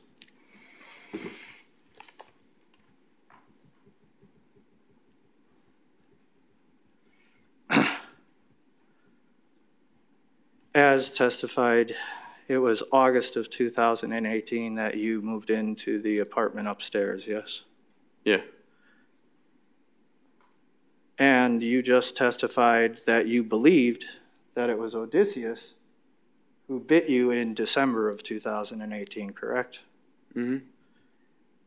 Are you aware that Odysseus was born in September of 2018? And therefore would have been 3 months old at that time? Like I said, I wasn't sure which dog it was. It was 2 years ago. It was 2 years ago. Mm-hmm. 3 less years than the testimony that we heard from Mr. Frigus. How old are you, Mr. Winkler? I'm 20. 20? Yeah. So you were 18 at the time? Mm-hmm. And so a young man, 20 years old, recalling an event that happened just 2 years ago, is completely unsure of which dog bit him. And yet Mr. Frigus was 100% certain that he can recall with absolute certainty which dog bit him from 5 years ago, despite 2 dogs charging at him. Mr. Winkler here testified that Odysseus charged at him. That was not a possibility. Well, actually, both of them did. Just one of them bit me. I couldn't remember which one it was. So that you got bit is not in question. That is acquiesced to. Which dog bit you is the question. And as your own testimony shows, you did not know at the time, nor do you know now, with absolute certainty, which dog bit you. As we have told the police on multiple occasions, the dog that we were having issues with was Persephone. It broke my heart to put that dog down, but she was put down. I'm sorry, I realize I need to be asking him questions. Mr. Winkler, I have no further questions for you. Thanks a lot. Mr. Shelton, would you stay up though? I have a couple of just follow-up questions for you. That's right. So you're saying that it basically could not be Odysseus that bit Mr. Winkler? It could not have been. Okay. Did you complete the quarantine form for Kronos? I did, but only because I was attempting to work with you guys at the time, and despite telling you that it was not Kronos who bit him, I completed the quarantine on Kronos anyway. I do believe I talked to you at the time and told you that this was ridiculous, that I'm completing a quarantine on a dog who didn't actually do the biting, and yet I did it to satisfy the requirements and cooperate. Are you saying it was Persephone that was involved in this incident? I am. There's nothing in either report that indicates Persephone was involved here, and you completed the quarantine form on Kronos. If it's not in the report, that is a failure by your officers to accurately report what was told to them. I have told you guys, I testified here last time that it was Persephone who bit Mr. Winkler. I have said it over and over and over again. Okay, just to clarify though, you voluntarily did do the quarantine form for Kronos, which has been entered. After speaking with Captain Vieser and having a knockdown, drag-out phone conversation about the absolute nonsense of completing a quarantine on a dog that didn't bite anyone. I said, at least let me do the quarantine on the dog who bit the person. If we're going to spend the money, if we're going to spend the time, if we're going to do these steps, let's at least do it the right way with the right dog. In Mr. Fighter's case, you initially told Officer Hubricks that the large black dog, you wouldn't identify who it was and said it was over at a friend's house. And that was Kronos, correct? That was Persephone. That was also Persephone? Yes, sir. Persephone just did all of these? Okay. No, with the... 2015, Mr. Fighter. With the Mr. Figer case, I have said the entire time that based on the wound that he had, it is next to 0% chance that it was Kronos who bit him. How do I know this? Because Kronos has the same jaw structure as Persephone, who put the bite on Deborah Berry.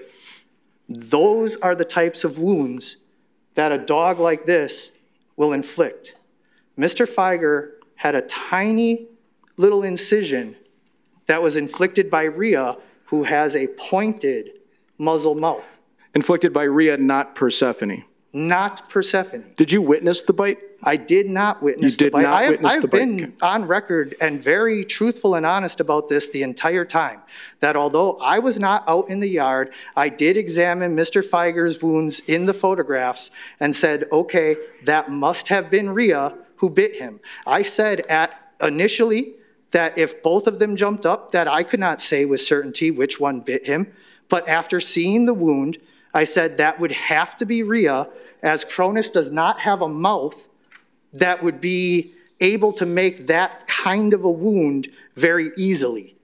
It could potentially happen because teeth are weird and bites are weird and, you know, wounds end up looking weird.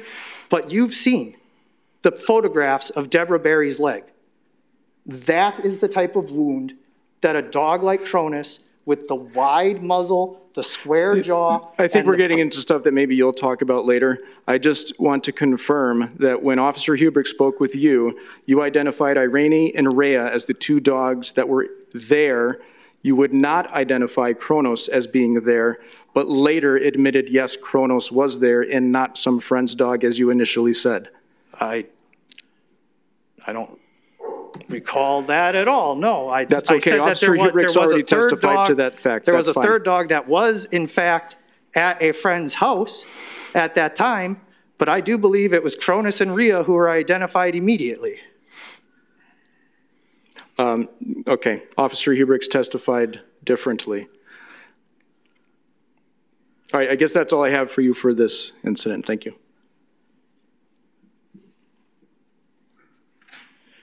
The next incident that occurred was on March 12th, 2019. Alyssa Urata was the victim. She's now deceased, but I'll just give a brief description of the incident. She lived... I object again.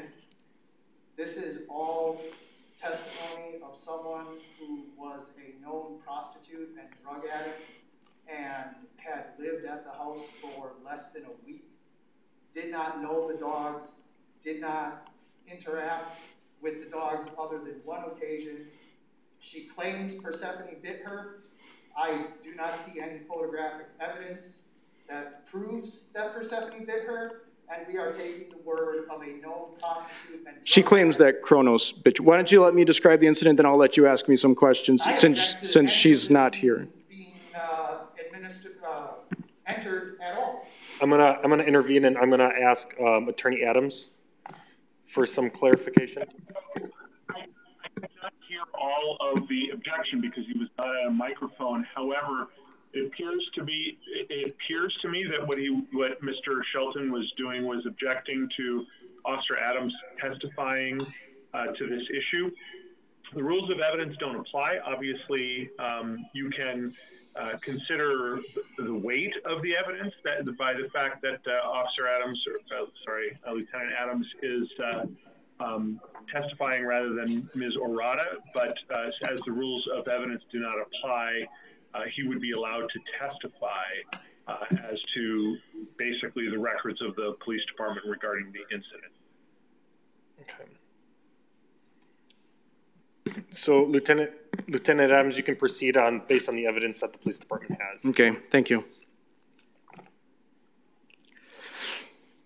Ms. Orada lived in the apartment above Mr. Shelton, 1026A Swift Avenue. She was exiting the residence, saw Melissa Shelton with what she described as the large black dog under the control of Mrs. Shelton on a leash. As soon as the dog saw Ms. Orada, it pulled away from Mrs. Shelton, tearing the leash from her hand and attacking Ms. Orada. It bit onto her right arm, let go, then bit her again on her right calf. Items 17 and 18 are photos of the injury to her arm and to her calf, two puncture wounds in both locations. Ms. Orada described the dog as the largest black dog of the 4 that Mr. Shelton owned. She was later able to review video from Mr. Shelton's Facebook account where she told the officer she had positively identified Kronos, hearing Mr. Shelton refer to him as such on the video. Mr. Shelton's correct, we don't have that video. Mr. Shelton was extremely uncooperative with this investigation and refused to meet with officers who were attempting to properly identify the right dog. He refused to accept the animal quarantine form. He was cited for failure to comply with the rabies quarantine order, and he was found guilty of that charge. And that is, item number 19 is that citation. Kronos was then declared dangerous on March 4th, 2019. Mr. Shelton, if you'd like to ask me some questions about this.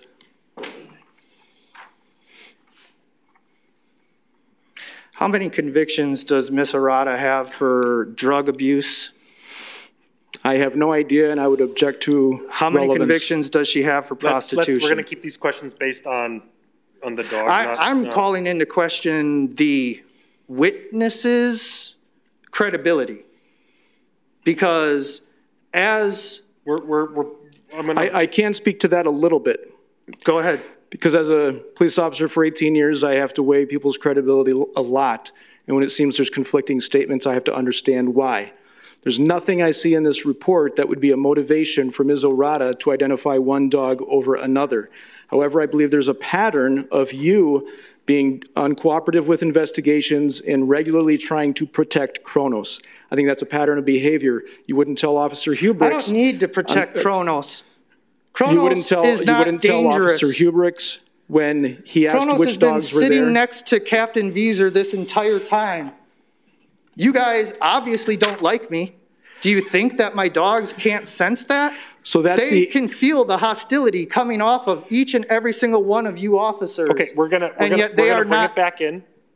We're just answering questions based on this item. Then how about we not get into making personal attacks about what we believe about the other person's personality? I believe my question to you was what you knew about Ms. Orada's criminal evaluating past. Her integrity was your question. And her integrity. And you began espousing upon my integrity. When there's two competing stories, part of evaluating all I asked you was about her credibility. I can't speak to her individual credibility. I can speak to my experience in evaluating the truth of state. Trying to answer. All right, let one at a time, please. Let Lieutenant Adams finish, and then Mr. Shelton. No, you're asking me questions right now. You asked me about. He's trying to answer the question. Let him Working answer on it, and then you can respond. In evaluating the truth of someone's statement, which is speaking to their integrity, which is your question, we have two competing statements that don't match up. We evaluate who has motivation to not tell the truth and who has motivation to tell the truth. There's nothing in this incident that would tell me that Ms. Orada has any motivation to lie about which dog did this. Based on my experience with you, you do have motivation to do that. I didn't ask you that. Has it been answered to your satisfaction? It's been answered to my satisfaction. Thank you. That. And furthermore, would you consider being evicted for failure to pay your security deposit a motivating factor for lying? Not about lying which dog was responsible. Although we just heard several witnesses say that they couldn't identify which dog, even between these two, which don't look anything alike. Lieutenant Adams, have you seen pictures of Persephone? Yes, I have. You see Kronos laying here before you. Would you say that those dogs are similar in appearance? Yes, except for the white spot on Persephone's chest, as I recall. Correct. Persephone does have a white patch on her chest. And she's smaller, I believe. Not enough to notice, especially if you don't know the dogs, personally.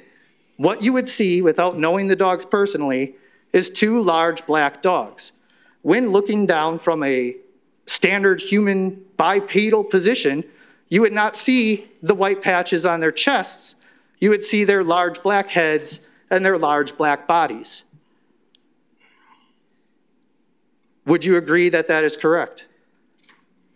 I can't speak to that vantage point. I've never been there to evaluate your dogs together. But you do testify that Persephone and Cronus are extremely similar looking.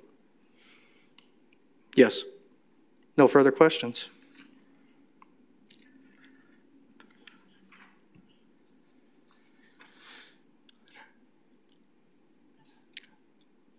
The next incidents involving Mr. Shelton's dogs occurred on March 3rd and 4th of 2020. I'm not going to go into those because that's the one where he claimed Persephone was involved and we had to do the whole thing of reversing the declaration. However, it's relevant in the sense that we do have continuing patterns of behavior with the dogs not being properly controlled and causing serious injury to people. The next person I would like to call is Robert Riley. Is he here? Or Teresa Carpenter? No. Neither of them are here? Okay. So this occurred on July 30th, 2020, and neither of them are here right now, but I'll give a short synopsis of what happened. Mr. Riley and Ms. Carpenter were in the upper apartment, 1026A Swift Avenue. This is the apartment of Mr. Riley's niece, and he was there with her permission. At some point, Mr. Shelton, I believe, forced entry into the apartment because he thought they were trespassing. He made allegations that the tenant at that time had been evicted, even though that was not the case. He then threatened the two people inside that if they left, he would sick his dogs onto them, and they told officers that they believed that would happen. They could hear the dogs barking and sounding aggressive. Eventually, the police came. Mr. Shelton was ultimately arrested, and he then told officers that next time he would not call the police, but rather let his dogs handle the situation. Mr. Shelton, do you have any questions for me about that case?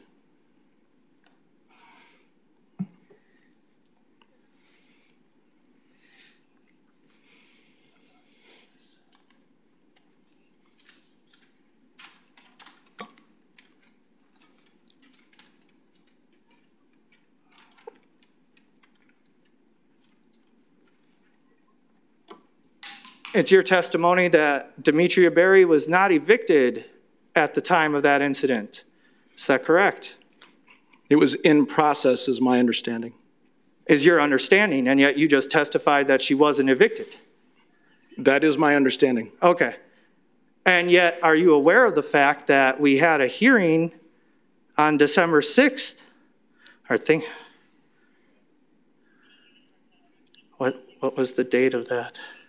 No, that must have March been 3rd and, I'm sorry. It must have been July 30, 2020 was when this incident occurred. Yeah, it must have been July 6th.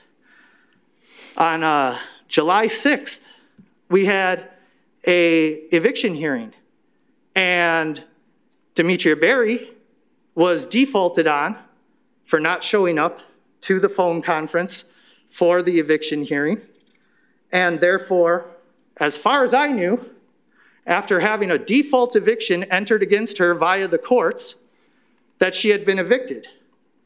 Furthermore, she had not been at the apartment since before July 6th. As somewhere near the beginning of July, she vacated the apartment and had not been seen.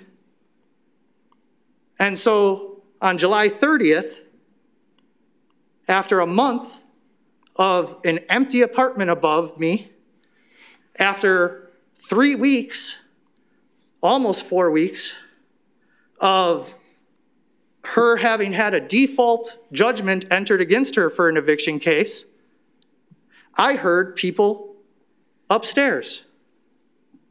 I did not force entry, as you just claimed.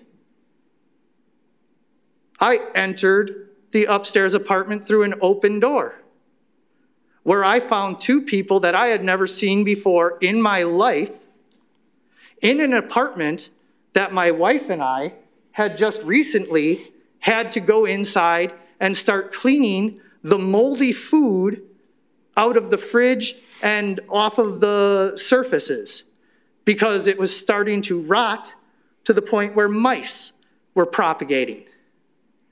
And so we had to enter into the apartment where we found it uninhabited and had been uninhabited for long enough for processed cheese to be moldy out on the counters, for the fridge to be filled with rotting food. Nobody had been there in weeks.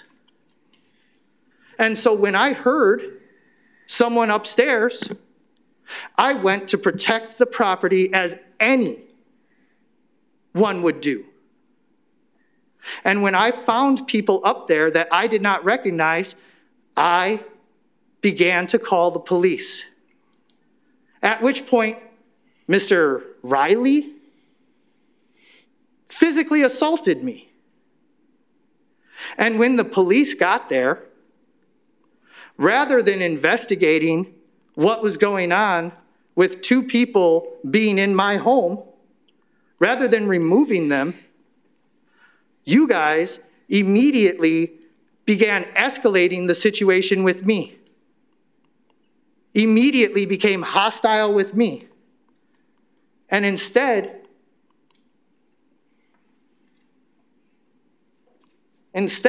of making me feel safe by at the very least taking them out of the apartment to speak to them, you guys refused to make someone who believed they were the victim of a Cronus. I know, come here, sit, stay, I know. Who believed he was the victim of people breaking into an empty apartment that he was supposed to be managing, rather than making me feel safe and secure. Your officers escalated a situation with me. Let me ask you something, Lieutenant Adams. How much money did the Sheboygan Police Department spend on de-escalation training? I couldn't speak to the amount of money spent in significant time, however. Significant time? Yes. And so the de-escalation training, I believe, should include something about making victims of a crime feel safe and protected. Right? You took this de-escalation training, did you not, Lieutenant? I did. And I would say in this case, in the criminal case, and would show that the victims of this crime were Robert Riley and Teresa Carpenter, and you were the arrested party. Yes, and yet this all happened because I called the police because people were breaking into my apartment. Do you not feel as though in that instance, what needed to happen was some de-escalation and speaking to both parties and ascertaining the facts? I'd object to relevance at this point. The relevance is that all of this is a continued campaign of harassment by the police department who enforces a double standard of applying the law. Mr. Shelton, we're just pontificating now. Do you have a specific question for Bill? Lieutenant Adams? Yes, I do. Why did his officers not de-escalate a situation where someone believed his home was being broken into? I'm not even sure what you mean by that. The officers did a very good job trying to stabilize. There were people in my home. That's why I called the police. In fact, why were they not removed from the home to make me feel safe and secure? I'll answer your question about de-escalation a little bit. As I'm going from memory now because I didn't see a reason to bring this video, but as I recall, officers repeatedly tried to separate you from the situation, get you to talk to them somewhere else so they could in fact de-escalate it because the people you had just barged in on were extremely agitated as well. They said you had threatened your dogs onto them. You were extremely agitated. Their attempt to de-escalate the situation was to get you to remove, and as I recall, you were completely uncooperative and refused to do so. So they had to talk to you there, which made it a more tense situation. So they did attempt to de-escalate. Your lack of cooperation made that very difficult. Okay. I have just one question. Has Demetria Berry been in the house since that time? It's not your turn to question. So. Okay, we're going to move on unless you have a different question for Lieutenant Adams. I do, in fact. What evidence do you have that I used my dogs to threaten these people? Their statement that they were not allowed to leave. Their statement, do you have that statement with you? I do not. I was hoping they would be here to testify. And yet they're not.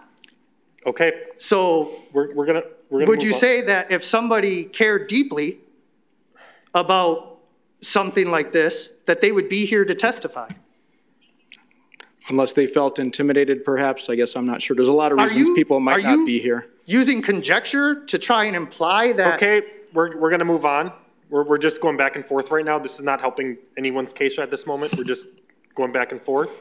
I apologize. Lieutenant Adams, do you have any other witnesses? I'll move on. I will simply state that the police have been back to that residence and have had contact with Demetria Berry there since that time. She was not, in fact, evicted. Thank you. Okay, we're moving on. All right, Mr. Shelton, we're going to move on. You're gonna have another time. Your presentation is still coming. We're just going back and forth right now. We're not moving along the meeting at all. We're just bickering right now at this point. It's not helping anybody's case. You'll have a point to respond in a little bit. He was bringing up a point. Then, okay, and you've stated that. We're moving on right now. I'm the chair of the committee, so I'm saying we're moving on. You'll still have plenty of time for further. You'll have plenty of time. Your presentation is still coming up next. Don't worry. Lieutenant Adams?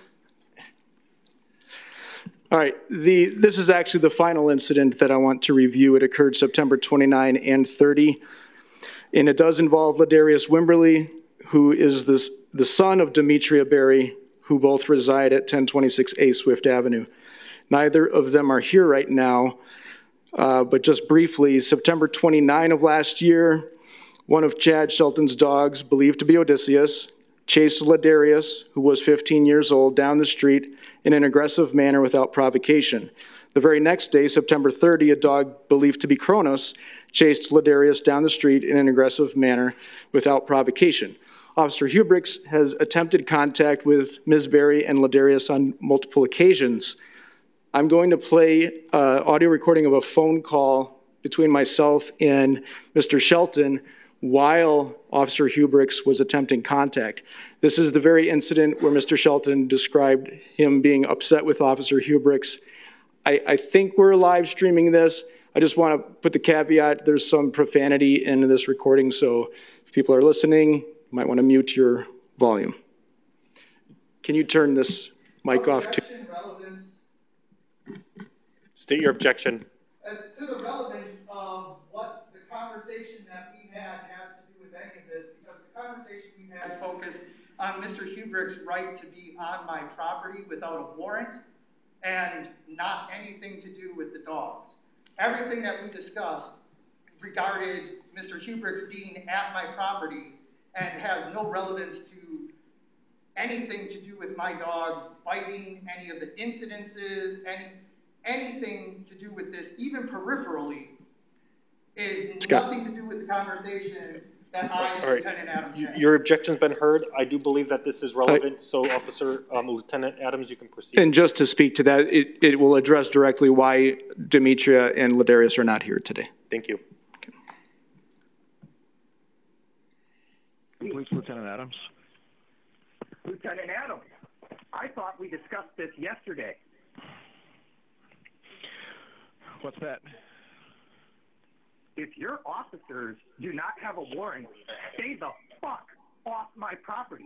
I don't give a fuck what you think is or is not a common area and what your fucking rights are. You motherfuckers are done harassing me when it comes to my dogs. Officer Hubrick is in the hall with both of my dogs right fucking now, petting them. I've got it on video. So go ahead with your hearing, you dumb motherfuckers, because I love wasting taxpayer money.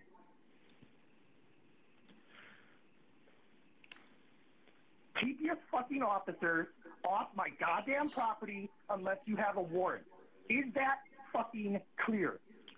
I can only assume Officer Hubrick's explained to you that he's attempting contact with your... I don't give a fuck what you're attempting to do. I told you yesterday my tenants have signed a piece of paper saying that they wish to have no fucking contact with you whatsoever, that they do not feel endangered by my dog, and that they do not wish to have any further contact regarding you about this whatsoever.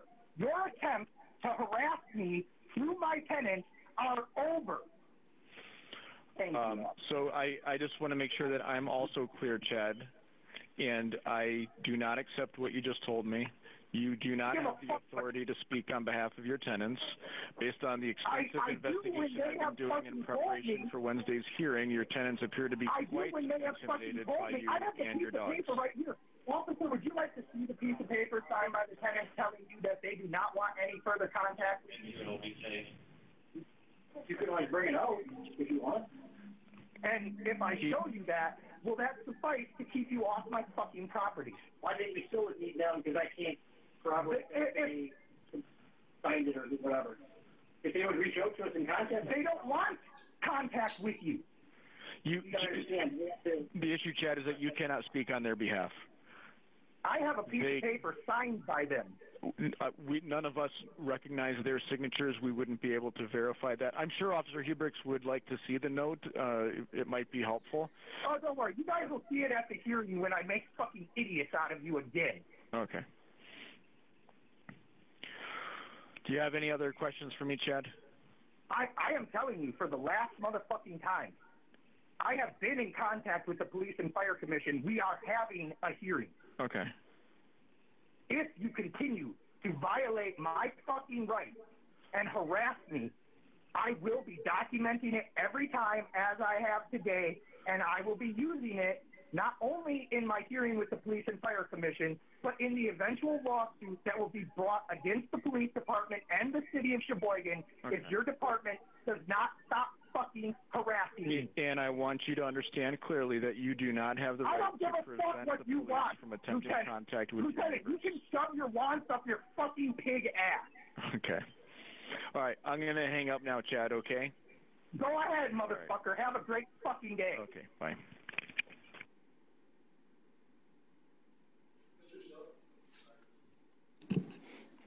Mr. Shelton, do you have that letter with you? You mentioned you were going to bring it. Do you want to introduce it? Oh, I will. Do you mind if I have a look at it? Absolutely. While you're getting it, can you tell me whether you prepared that note or Demetria Berry prepared it? I prepared it after the conversation that we had. You prepared it and asked her to sign it? After a conversation that we had. Did you make any threats to her or promises when you had her sign it? Okay. May I see it? Yeah.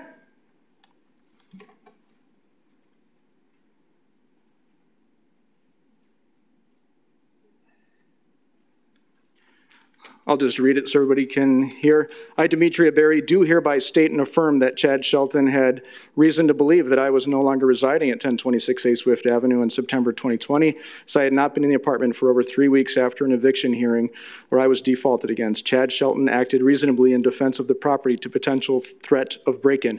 And you typed that, correct? I did. Okay. I, Demetria Berry, do hereby state and affirm that Chad Shelton's dogs are safe and I do not feel threatened by them at all. I wish to have the Sheboygan Police Department stop harassing my residents trying to gather evidence against Chad Shelton and his dogs. You typed that as well? I did. And I, Ladarius Berry, do hereby state and affirm that I recant any previous statements made to the Sheboygan Police Department and that I do not feel threatened by Chad Shelton's dog. I wish to have no further contact with the Sheboygan Police Department in this matter. And you typed that as well? Yes, sir. Okay. So I wish they could be here. I can't speak to the reasons why they chose not to. I can guess at them. However, Mr. Shelton's neighbors did witness this incident, and they will testify. So I'd like to call Michael Antilla.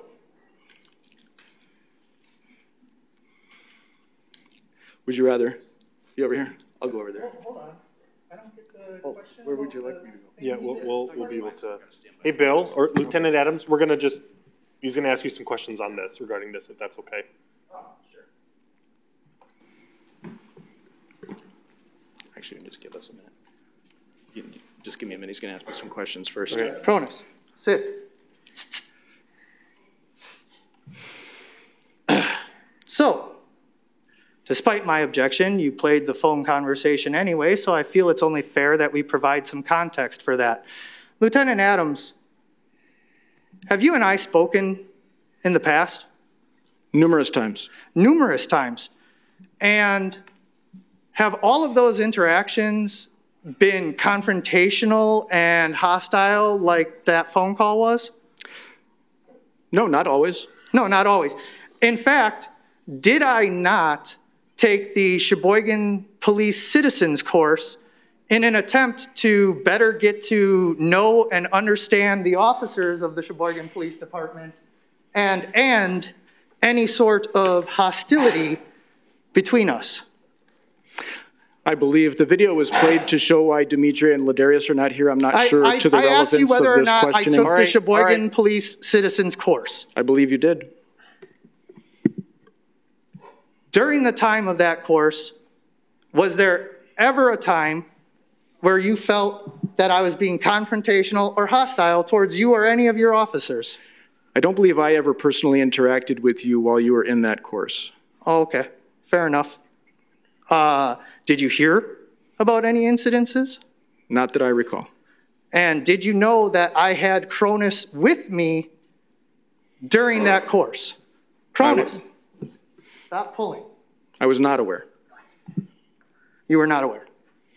So, clearly, there was a time where there was not hostility and tension between myself and the Sheboygan Police Department. And in between that time and today, something has changed. Would you agree that someone might feel more hostile and confrontational towards a department who has had double-digit interactions with him in the last 2 years since he came down with terminal stage 4 metastatic colon cancer over things as petty as dog feces not being out on the sidewalk, but in my own backyard? And in the middle of the freezing winter, when my chemotherapy causes cold sensitivity pain to the point where I am unable to drink cold beverages from the fridge. Mr. Shelton, I appreciate where you're going, but do you have any questions specifically related I'm just asking him to whether or not he feels that my hostility could be because of the harassment that I have spoken to yourself and Captain Vieser and several others about several times in the last 2 years. I can't speak to what your personal feelings are. I can tell you from my end, the hostility from you generally revolves around investigations related to your dogs. Other investigations, you and I have spoken okay. When it comes down to your dogs biting people and us trying to investigate those incidents, you are very regularly hostile. Yeah, no further questions. All right, thank you. Mr. Antilla? Yes. Mr. Antilla? I'm good. They already saw it. We're You want it? No, he can keep it. It's fine. I was going to say, I'll need to make a copy. Hello, sir. Please state your name and raise your right hand. Michael Sheridan Antilla. Do you swear? Can you put the mic a little closer to your? All right. State your name. Michael Sheridan Antilla. All right. Do you swear to tell the truth, the whole truth, and nothing but the truth, so help you God? Yes, I do. All right. Thank you. Excuse me, one moment.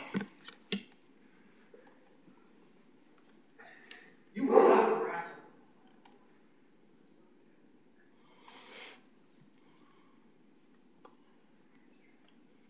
Melissa, if he harasses you, let me know.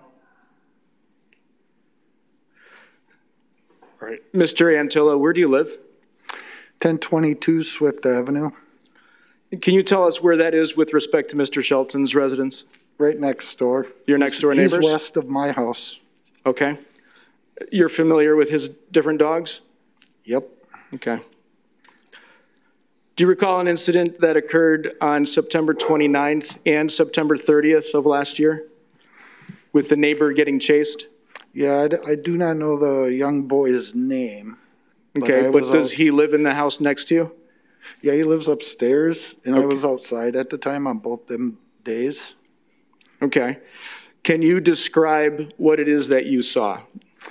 I saw Odysseus on the first day run to the left and stop down by the sidewalk in the grass area by the road, a house down. The young boy was running.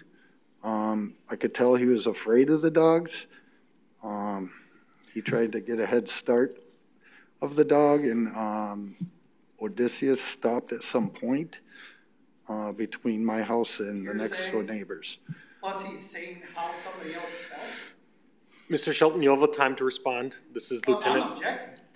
Objection's not heard at this point. I could see when somebody's afraid. His physical appearance, his facial expressions, you had cues that told you he was afraid. And he was being chased by the dog? Yes, he was being chased by the dog. About how far was he chased? I would say about 60 yards. Okay. And this was in the street or on the sidewalk? Odysseus stopped just before the street. Did he leave Mr. Shelton's property? Oh, yeah. He ran across my property into the next property. Did you see, so your neighbor's name is Ladarius. Did you see him do anything to provoke this? No, from what I've seen, he wanted to go home like he does every day, and that's how I know he's afraid of the dog, is he peeks around the corner to see if he's able to go there, and he must have seen Odysseus on the left-hand side of Chad's house, because as soon as he seen him, he started running down the street. And then Odysseus came after him. And did you take a photo that day of the dog that was out at large? Yeah, actually, I believe I did take a photo of that. Would you, item 21 is a photo we have. I just want to confirm it's a photo that you took? Yes, that is the photo. Okay, and that is Odysseus? That's Odysseus. And that's the dog that chased Ladarius? Correct. Okay. Where is that dog? What property is that dog on in that photo? That's my neighbor's property that is east of my house. That is not Mr. Shelton's property? No. Okay. And then the next day there was another incident, is that correct? Yep. Did you witness that as well? I sure did. What happened then? He tried looking first from the sidewalk. Who's that? The boy? The young boy. Okay. And at that time, it was a black dog that came out He turned around and ran southwest across the street, and it followed him most of the way there. And that time I heard Chad yelling for Coronis to come back. So you heard Mr. Shelton yell for Cronus? I did. Okay. And again, did Ladarius do anything to provoke that attack? No. He did not. And the chase occurred off of Mr. Shelton's property. What was that? The dog chased him off of Mr. Shelton's property? He was on the sidewalk wanting to get in his apartment, so it quite wasn't, I guess, the property yet. I guess my question is, did Cronus ever leave Mr. Shelton's property on that incident? Yeah, Cronus did. Yep. He did, okay. Have there been any other incidents as you've been neighbors with Mr. Shelton regarding his dogs? From day one. From day one? Cronus and Persephone at the time, and he had another black dog. I think it's Arania. Irene, yeah. Yeah, Irene. They charged after, at the time my daughter was dating a man, and they were sitting on the porch. I was out there with them, and my wife was as well. Bit my daughter's boyfriend on the butt cheek. They ran in the house, and Cronus was the first one up the stairs and bust through my door and busted the jam. So there I had to buy a new Cronus door. Busted through your door? Yes. And I had to buy a new door because of it. Did you call the police about that? Yeah, actually, Mr. McCarthy was there. He took that down. I don't know how I missed that one. There was a lot to go through. Any other incidents that stand out? Yep, I got attacked by Cronus 4 times coming home from work in the morning.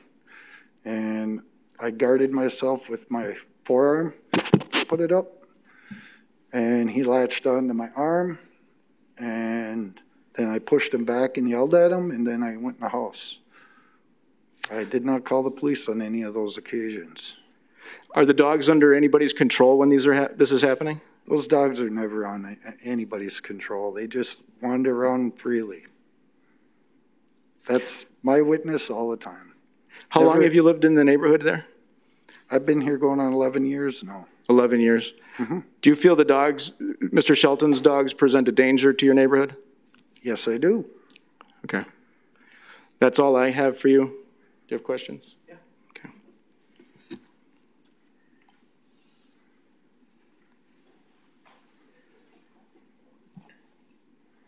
So, it's your testimony that you've been attacked by Cronus at least 4 times.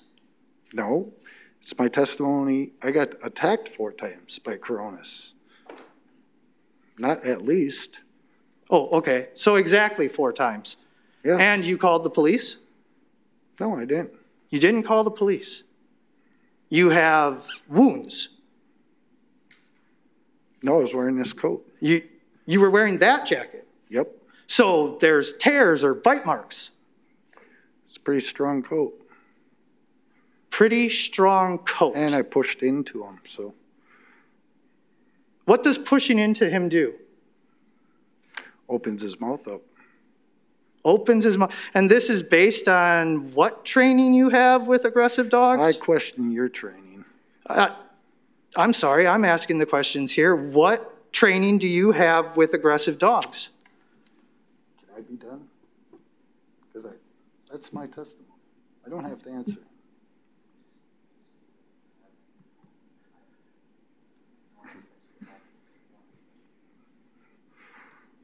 I don't have any training, and I don't. You don't have any training. It's just so you common knowledge. You know how to stop an aggressive dog without any training. What mighty natural instincts you must have. I do what I have to do. So let me ask you this: why didn't you call the police? Because I work. Because you work.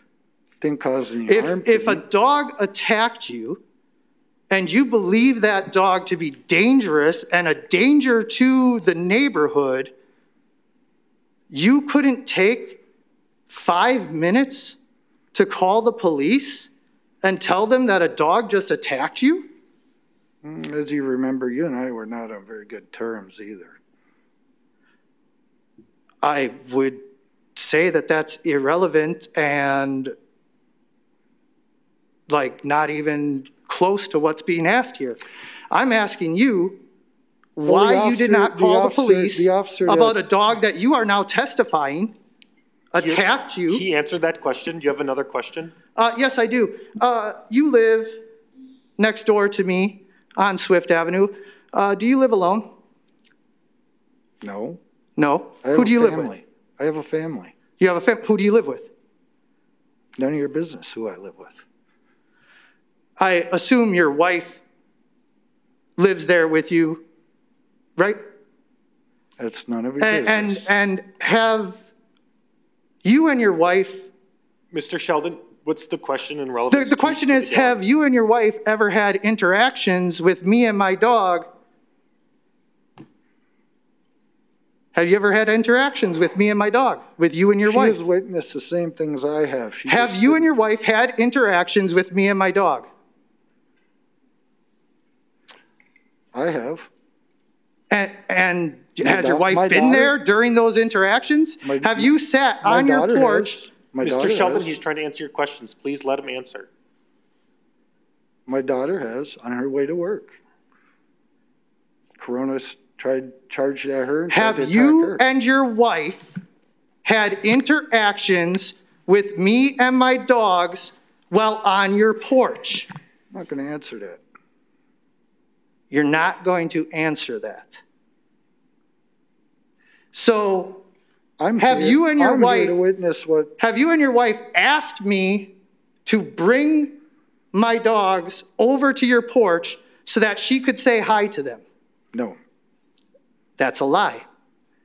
Have you and your wife asked me to bring Odysseus over to the porch so that she could say hi to him? I have not witnessed that. You were sitting right there. Nope. Yes, you were. I have not personally witnessed. Have you when pet Odysseus was my dogs while on your porch? When Odysseus was a puppy? Have you pet my dogs while on your porch? No, I don't have. Yes, you have. I do not have that kind of. Why are you lying? Okay, Mr. Sheldon, we're not going to badger the witnesses anymore. Please ask a specific question. You're just asking a question in a different way. When your dogs attack me aggressively, no, I don't have that kind of interaction with them, nor will I ever. Don't worry, I have witnesses. All right. Any other questions for? If the witness is going to continue to lie, there's no point in continuing to ask him questions. Okay, thank you.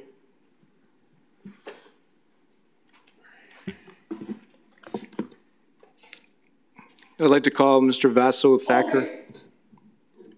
I do have one other question. It's too late, sorry. Mike, can you get Vasso Thacker? No, please. We've taken up enough of everyone's time. Mr. Sorensen has said it's too late. Let's just move on. I am moving on. We're getting to the next witness. I apologize. I shouldn't have assumed what you were saying. Hi, sir. Please state your name. My name is Vasso Thacker. Good afternoon, everyone. Please raise your right hand. Do you swear to tell the truth, the whole truth, and nothing but the truth? I do. Thank you. Mr. Thacker, where do you live? 1021 Swift Avenue. And where is that with respect to Mr. Shelton's residence? Excuse me? Where is that with respect to Mr. Shelton's residence? It's directly across the street from my house, kitty corner, basically. Across the street, okay. You're familiar with his different dogs? Yes. I understand that you as well witnessed the incident on September 29 and 30 when the neighbor boy was chased by dogs on those two occasions? Yes. Were there other occasions as well? More than that occasion, yes. Okay. Can you tell us about the most recent occasion that you recall? Was it on September 30? Was that the most recent? Yes. Okay, can you describe that? Me and my significant other, she picked me up from work. We was coming down Swift, heading east on Swift. And the neighbor that stays across the street from me, the kid that stays upstairs above, I don't know his name, but the guy with the dogs, I stopped at the stop sign, which is known, and I see the kid, you know, he kind of hesitant to want to go to his house.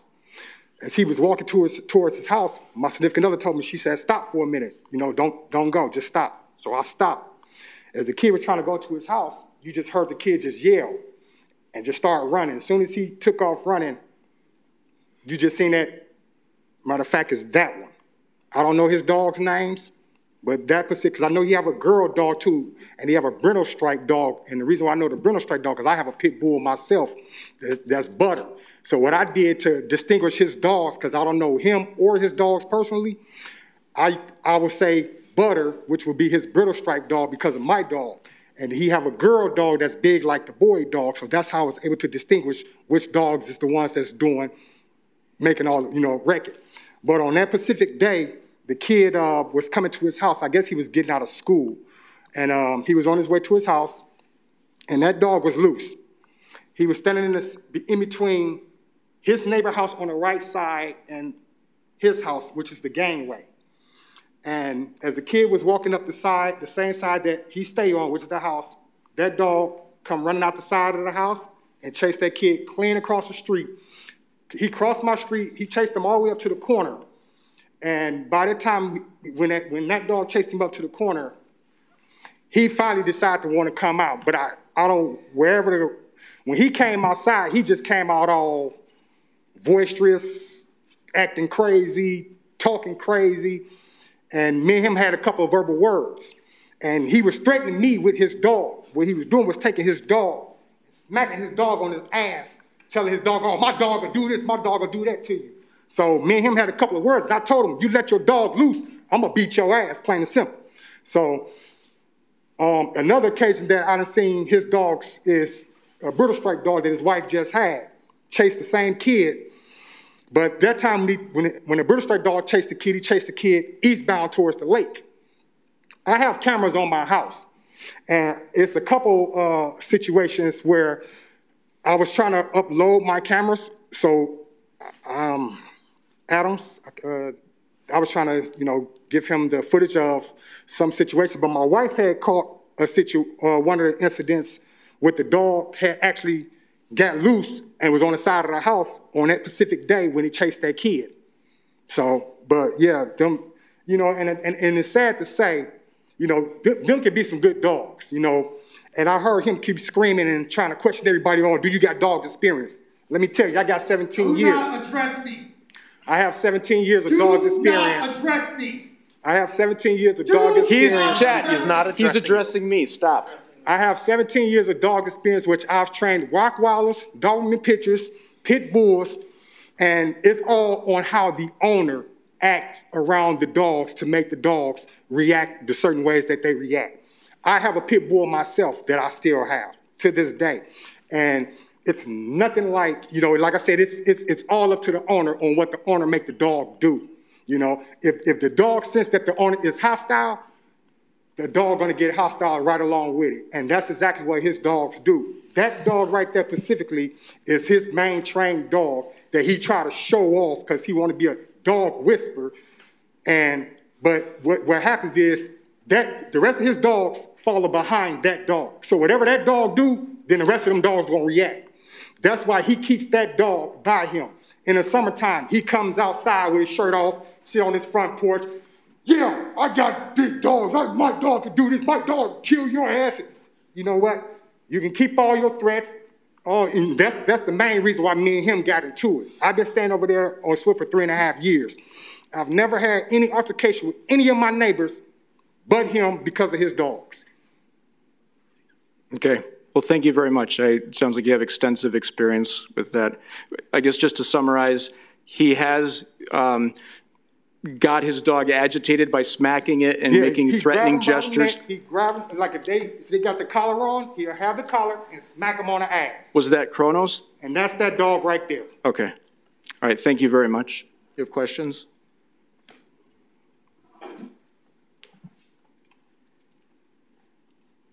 "17 years of experience." 17. How much of that was professional? 17.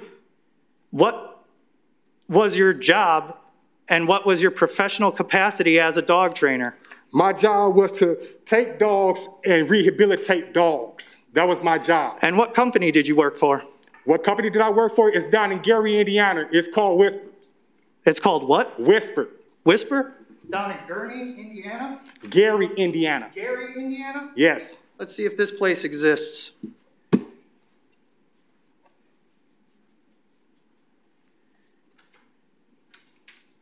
How old are you? I'm 41.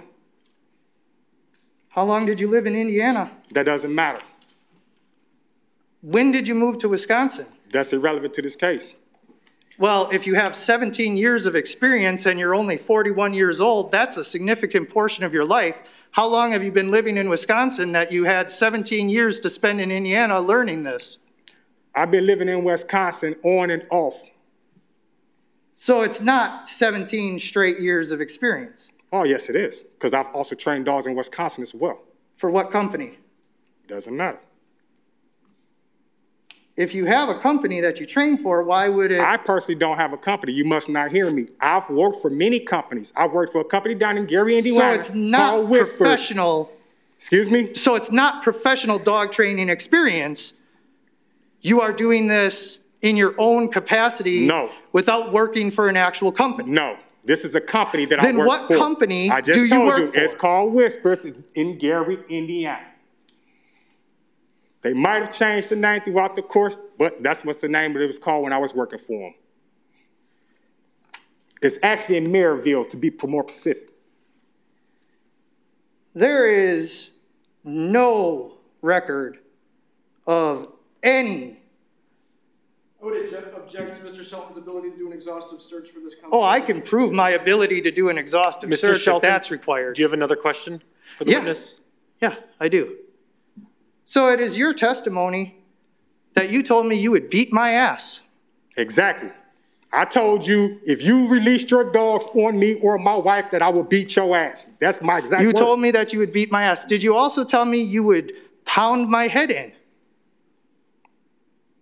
Excuse me? Did you also tell me that you would pound my head in? Beat your ass, pound your head in, whichever way you go. Did you also tell me that you would kill my dogs? Excuse me? Did you also tell me that you would kill my dogs? No, I didn't tell you I was going to kill your dogs. But I did tell you I was going to beat your ass. You did you call me a faggot? Yeah. Did you threaten me? All right, this is not relevant. Excuse me? Did I call you a faggot? Yeah. All right. This is not relevant. Let's ask questions specific to your case at hand right now. My relevancy. What we called names does not matter right now. My relevancy is that not only is he testifying to this in this hearing, but the last witness had phone video evidence of him making these threats. The police saw this, and rather than issuing a citation to any of the people making threats of physical violence, they were more focused on issuing a citation to me. This goes once again, and I understand that you want me to wait until my closing statement to make all of these statements, but I'm just reminding everybody throughout the course of this that this is harassment by the police. They are not interested in applying a fair standard of the law when it comes to me. This man has testified here before you and will walk out of here a free man with no citations, saying that he threatened to beat my ass, pound my head in, called me multiple derogatory slurs, and the police have done nothing and will do nothing about it because they were made against me. I assure you, Mr. Sorensen, Mr. Decker, members of the council appearing by video, that none of you would appreciate someone walking onto your property, making threats that this man has testified that he made against me, and to have the police respond not only with not doing anything about that, but by continuing to harass you and look for ways to cite you. Any further questions for the witness? No further questions for the witness. Thank you. Just one follow-up question. The threats that you made to Mr. Shelton were in response to him threatening you with his dog, is that correct? Yes, sir. Okay, thank you very much. I appreciate you coming today. Actually, I'm just going to stay here because I just got one thing to close with. On that case, Mr. Shelton was charged with 2 counts of animal at large. He was found guilty of both of those. Additionally, Officer Hubricks, who's the neighborhood officer, is responsible for making sure that Mr. Shelton complies with the dangerous dog ordinance. In spite of it being nearly 2 years, he is still not compliant. He has received 4 citations for that and been found guilty of all of those. So just in summary, I would say that Kronos meets the following vicious dog criteria. He caused a serious injury to or killed a person or domestic animal, attacked a person in such a manner as to require defensive action to prevent bodily injury or property damage when such person is conducting himself or herself peacefully and lawfully on property other than that of the owner of the attacking dog, and attacked a person in such a manner as to result in property damage or an injury to the person when such person is conducting himself peacefully and lawfully on property other than the owner of the attacking dog. Odysseus meets the following dangerous dog criteria. He chased or attacked any human being or domestic animal without provocation. He demonstrated an approach or apparent attitude of attack toward any human being or domestic animal in a menacing fashion without provocation. As we've heard, there are numerous people who've been negatively impacted by Mr. Shelton's dogs. 2 of them moved out of their home for fear. 2 currently live in his neighborhood and are afraid. There's 2 people that didn't even come to testify because they signed a document allegedly that Mr. Shelton typed up himself. There are a number of people who have been negatively impacted by his dogs. So I would ask that you maintain the declaration of viciousness on Kronos and dangerous on Odysseus. Thank you. Thank you, Lieutenant Adams. I'm sorry, do I not get to call witnesses? Yep, it's your turn now. I didn't know we were making closing statements. Nope, so now it's your turn to make your presentation. You can call witnesses and then you can make your closing statement. I would like to call... Do you want to call witnesses first or do you want to do a witnesses, presentation? yeah. Okay. I would like to call Melissa Shelton. All right.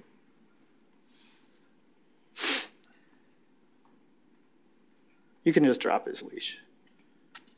You don't have to take him up there with you.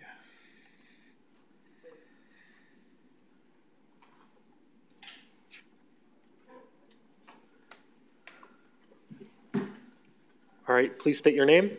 Melissa L. Kuhn Shelton. All right. Do you swear to tell the truth, the whole truth, and nothing but the truth, so help you God? I do. Thank you. Please proceed. Melissa, you are my wife, but we are legally separated, but you still come by to help with the dogs. Is that an accurate statement? That is correct. Okay. And in the course of helping me with my dogs, with our dogs, you have been witness to several of the incidences that were discussed today, correct? Correct. I'm going to start with some of them and just kind of go down the list. Oh, I'm sorry. I thought somebody was. In the case of Mr. Feiger, First name? Ed. Okay. Did you see the wound sustained by Ed? Yes, I did. And I was witness to Cronus jumping at his front and then Rhea jumping at his back of his arm where, in fact, his wound was. Correct. So the wound was on his tricep, on the back side of his arm. And have you seen wounds dealt by Persephone, who, as we have covered, is almost identical to Cronus? Yes, I have seen wounds that Persephone has done. And did Ed's wound resemble in any way the wounds that Persephone did? No. What kind of wound did Ed have? It looked like a nick, like if I bumped and hit my arm on this, it would nick a chunk out of my arm.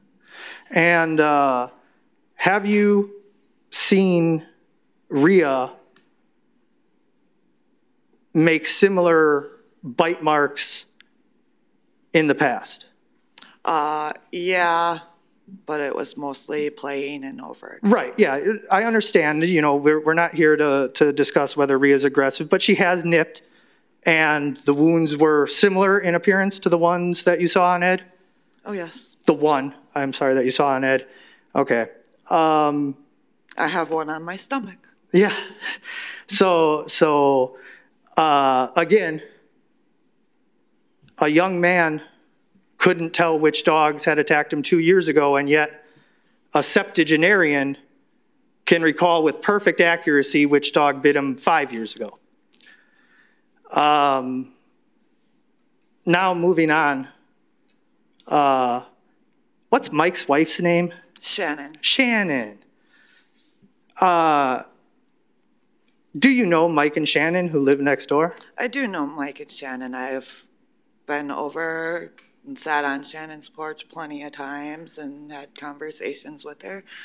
And were the dogs ever with? Occasionally we've had the dogs with, and occasionally it hasn't been. It was just having a cigarette on their front porch. And during the times when you've had the dogs with, has there ever been any apprehension or hesitation on Shannon or Mike's parts for you to have the dogs up on their porch? No, the only time there was any hesitation was when their son or son-in-law was visiting.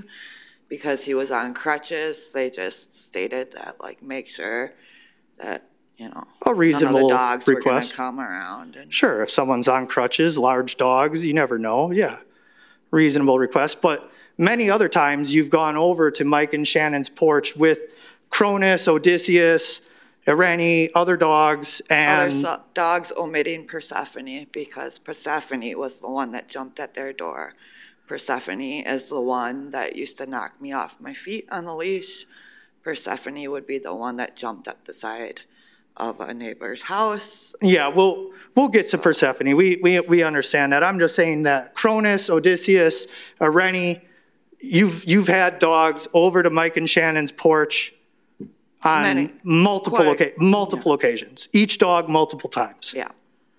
But multiple dogs at once. Yeah. Has Shannon asked you to bring Odysseus over so that she could say hi? No. No? She used to ask me. That's why I asked. You know, I just wondered if she also asked you. But, yeah. You know, just trying to establish, that's fine. She did ask one time if he could come up on the stairs. And okay. Yeah, that's like, kind of what I was getting at. But he didn't want to come up on the stairs. Yeah, that's kind of what I was getting at. But yeah, either way, I'm making the point that you are aware that they have requested interaction with the dogs. Mm-hmm. Not just accepted, actually requested. Oh, yeah. Okay. The incident with Mr. Winkler, Joe, which dog did you have outside at the time? It was Persephone. It was Persephone. And when... I know it was Persephone because she's my dog. She's a female dog, and she doesn't lift her leg to pee. Right, right. Which case is that? Mr. Winkler? Mr. Winkler. Joseph. Both the cases with Mr. Winkler. Was Odysseus even at the house during the time when... I think Odysseus was even born while Joe lived there. I don't recall Odysseus being born. I certainly know he wasn't at the house. Correct. So again, and granting that memory becomes foggy over time, but again, his testimony that it was Odysseus simply... There was no way. Simply could not be true. No. Okay. And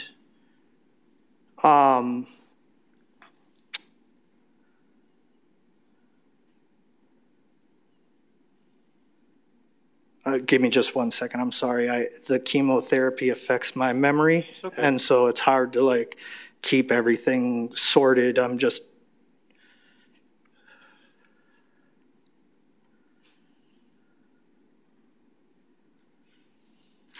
When Deborah Berry got bit,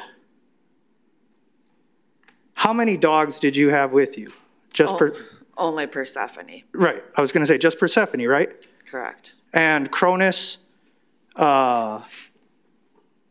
Irene, and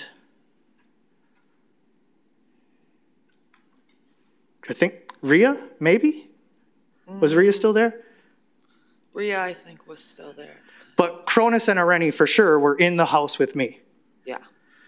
And the police still issued a quarantine order for 3 dogs, despite you telling them that you had Persephone with you and only Persephone with you. Correct. And So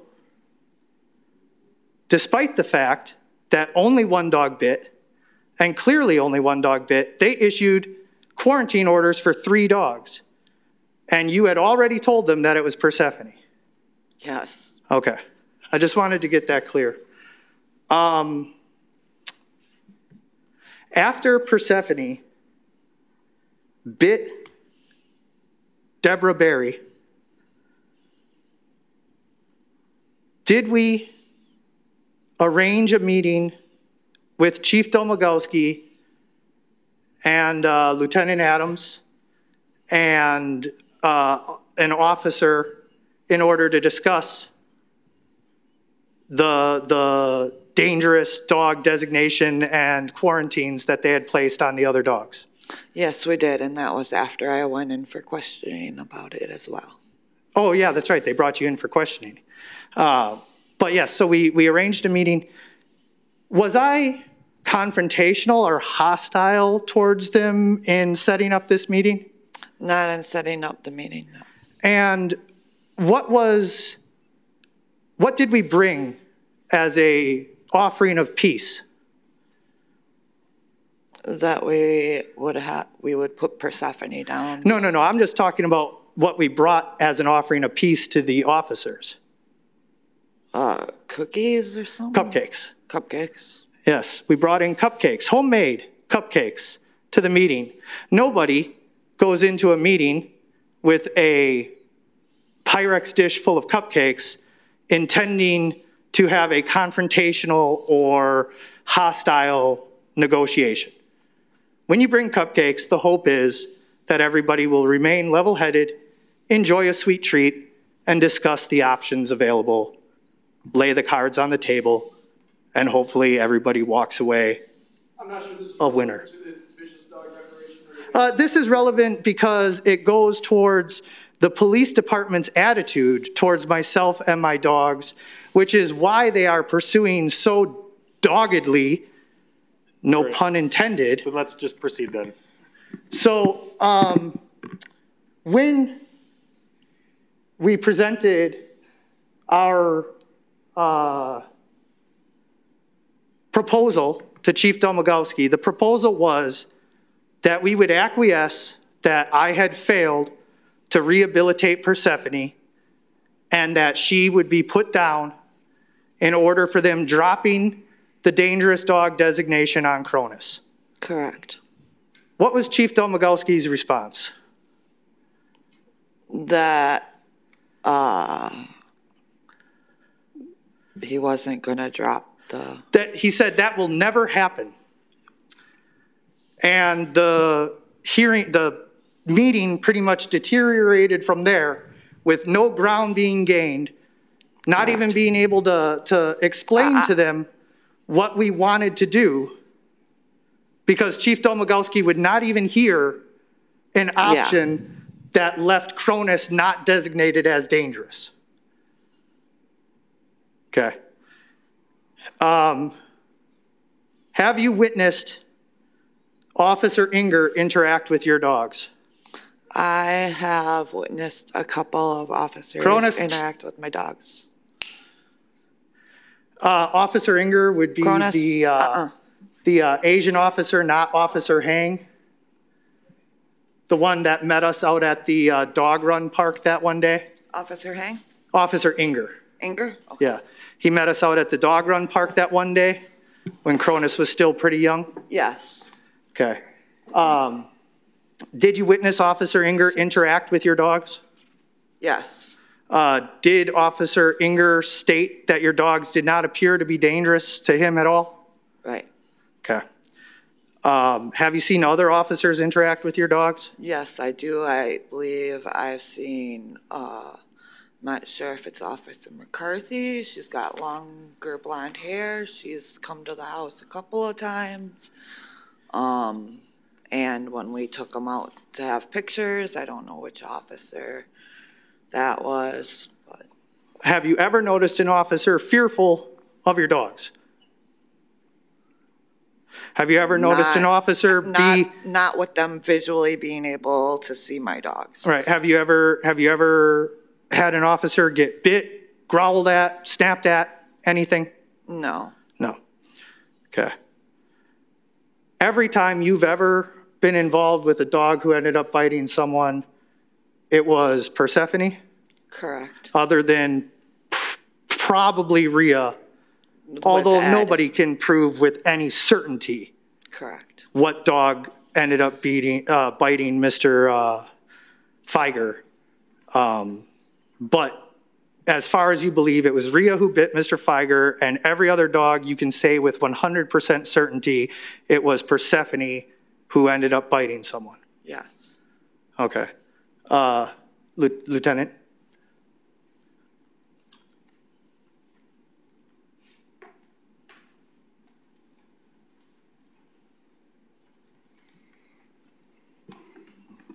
I just have a couple questions. Would you say Chad has a favorite dog of all the dogs? As what? Would you say that Mr. Shelton has a favorite dog of all of them? Favorite dog? Yeah. Yeah, it was Persephone. It was Persephone.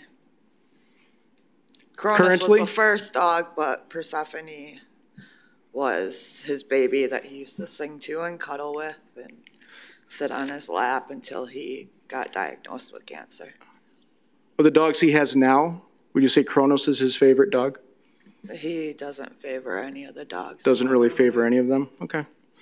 Do you know why? So you were, with Mr. Fighter's incident, you actually had the dogs, correct? Was that Ed? Yes. Yes. Okay, and so that was Irene, Rhea, and Kronos? That was Cronus, and Rhea was outside. Irene was inside the house. And then our other dogs was with a friend. Okay, my understanding is that the three dogs were outside. Cronus was the one. There were only 2 dogs outside. There were only 2. Okay. I only took them out 2 at a time. Okay, do you know why Chad would not tell Officer Hubricks that Cronus was the other dog that was there? I don't know. Does it seem like a strange thing to do? As far as you know, was there any reason to hide that fact? I don't know. I know that I have, with the other cases, informed the police when they asked me which dog it was, that it was Persephone that bit. Would you say you've always done that in a timely manner? Not so much with Demetrius as Mom Deborah, I think it was. But by that point, I was done trying to tell the police again that it was Persephone. How about a year prior to that with Ms. Orada? Were you timely in speaking to officers then? I'm sorry. A year prior to that, when Ms. Orada was bit, were you guys timely in speaking with officers then? Oh, yes. I told the officer when it happened. When they came, I asked Alyssa if she was bit or hurt, and she said no. And I took Percy in the house, and then we didn't hear anything else until the next day when she went to the hospital and then came back and said. Do you recall officers trying to make contact with you both and being told on the phone that, okay, you can come over now, and then they show up 45 minutes later and then they were told, nope, it's too late now, you can't come back another time, and this went on for several days? This is the Ms. Orada incident? Does that ring a bell? I don't recall that. Usually of an officer. There was only one time that I can recall of that an officer was going to come over, and I had to go to work, and I was an hour and a half late, and the officer was late, and I went to work. For the Mr. Fighter case, I guess in your experience with dogs, when there's a dog bite, what is the purpose of quarantining the dog afterwards, the rabies quarantine? To make sure that they don't bite or have rabies or... Correct. It's to show that they don't exhibit signs of rabies. Right. Do you know the benefit of that to the victim? To make sure that they don't have rabies or get sick? Correct. And it means they can avoid a painful procedure of getting treated for rabies. So it's an important process, the quarantine process. We've had numerous instances where neither of you completed the quarantine process, and there were several citations for which Mr. Shelton was found guilty. Going back to Mr. Fider's case, there was a quarantine that was done, and it was done on Kronos. Correct. Do you recall that? Yeah. Okay. Does that seem strange if Kronos isn't the one that bit the dog? It did. Can you tell me why? Can you tell me why both dogs weren't quarantined? You guys didn't do your jobs. All right, Mr. Sheldon. So Officer Hendricks presented the problem that the victim, Mr. Fider, said it was the black dog. Your testimony at the time was that you didn't know which dog bit him. I said that you saw them both jump up. Be Rhea. Could possibly be Rhea. Mr. Fider was confident it was Kronos. Right. And Officer Hubricks explained with the importance of the quarantine that if we're not sure, we have to quarantine both. And you or Mr. Shelton made the decision to quarantine Kronos and not Rhea. I didn't make that decision. Mr. Shelton did? Okay. I think that's all I have. All right, thank you. I have some follow-up questions.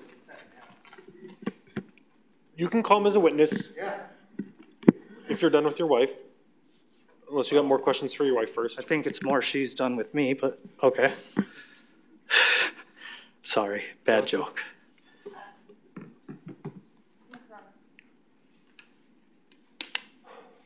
All right, please state your name. William Adams. All right, do you swear to tell the truth, the whole truth, and nothing but the truth, so help you God? I do. Thank you. Lieutenant Adams, you wanted to make a big deal out of these quarantine orders and how they weren't followed, so I feel it's only appropriate that I ask you a few questions about them. When we were telling you guys that it was almost certainly Rhea who bit, our options were quarantine Cronus or quarantine both of them. We were never given an option to just quarantine Rhea. Is that correct? Yes, that is correct. That is correct. So I will correct one thing you said, though. There was no evidence ever presented that it was most certainly Rhea. The only person who witnessed the bite, aside from Mr. Fider, was Mrs. Shelton, and she just testified that she was not sure which one bit him. She said... And you were not there, correct? I was at the house. I was not outside. Okay. And as stated, nobody would know with 100% certainty which dog it was. And yet, we were not presented with any reasonable options. We either had to quarantine the dog that we were almost 100% certain did not bite Ed Feiger, or quarantine both of our dogs, an expense we could not afford, and something that would just simply be not necessary since only one dog had bitten him. And yet, despite us telling this to you, our options were quarantine Cronus or quarantine both of them. Then, with the Alyssa Aruda incident, you bring up the timeliness with which we discussed things with the police. And yet, by your own testimony, we spoke on the phone.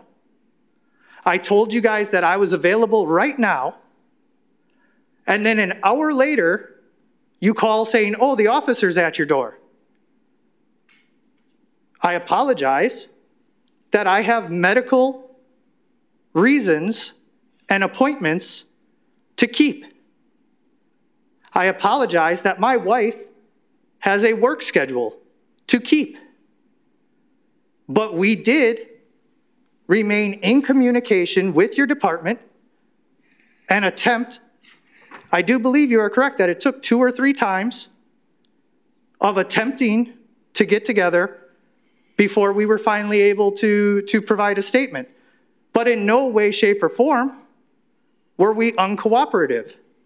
We told you what our schedule was, and if our schedule did not match up with your schedule, as clearly it did not, since you were not available at the drop of a dime either, then that's equal fault. That's not us refusing to talk to you. We had several times where we said we can talk. And you guys said, well, we don't have an officer available right now. Does that make it your fault that the report did not get in on time? No. Absolutely ridiculous, and an attempt to simply paint my character as someone who does not cooperate with the police, something that is patently not true. I have cooperated with your department even through years of harassment. So, my next question to you, Lieutenant, is when Alyssa told my wife that she was not bit, we assumed that that was what had happened, that she had a scare but was not bit. When we were told now that you guys wanted to talk to us about her being bit, yeah, we did not believe her. Those photographs that you showed look consistent with drug abuse to me. I know because unfortunately I have had a few friends go down the dark road of using hard drugs like heroin. And that is exactly what their arms and legs started looking like. Those do not look anything like any of the dog bites that I have seen in my life. Not even a little bit. And so you're right. I did refuse to comply with that quarantine. However, my question to you is, how many dogs does the Sheboygan Police Department believe bit Deborah Berry? How many? Yeah. How many dogs do you believe were responsible for the single bite that Deborah Berry suffered? Well, she suffered 2 bites, one on her arm and one on her leg. That's Alyssa Arruda, sir. Oh, I'm sorry. I'm not thinking Deborah of Deborah Berry, Berry. the one serious bite. You understand Deborah Berry is not part of this hearing, correct? We agreed last time that Persephone was responsible for Deborah Berry. You just brought up that incident in regards to me following the animal quarantine. So my question to you is, how many dogs does the Sheboygan Police Department believe bit Deborah Berry?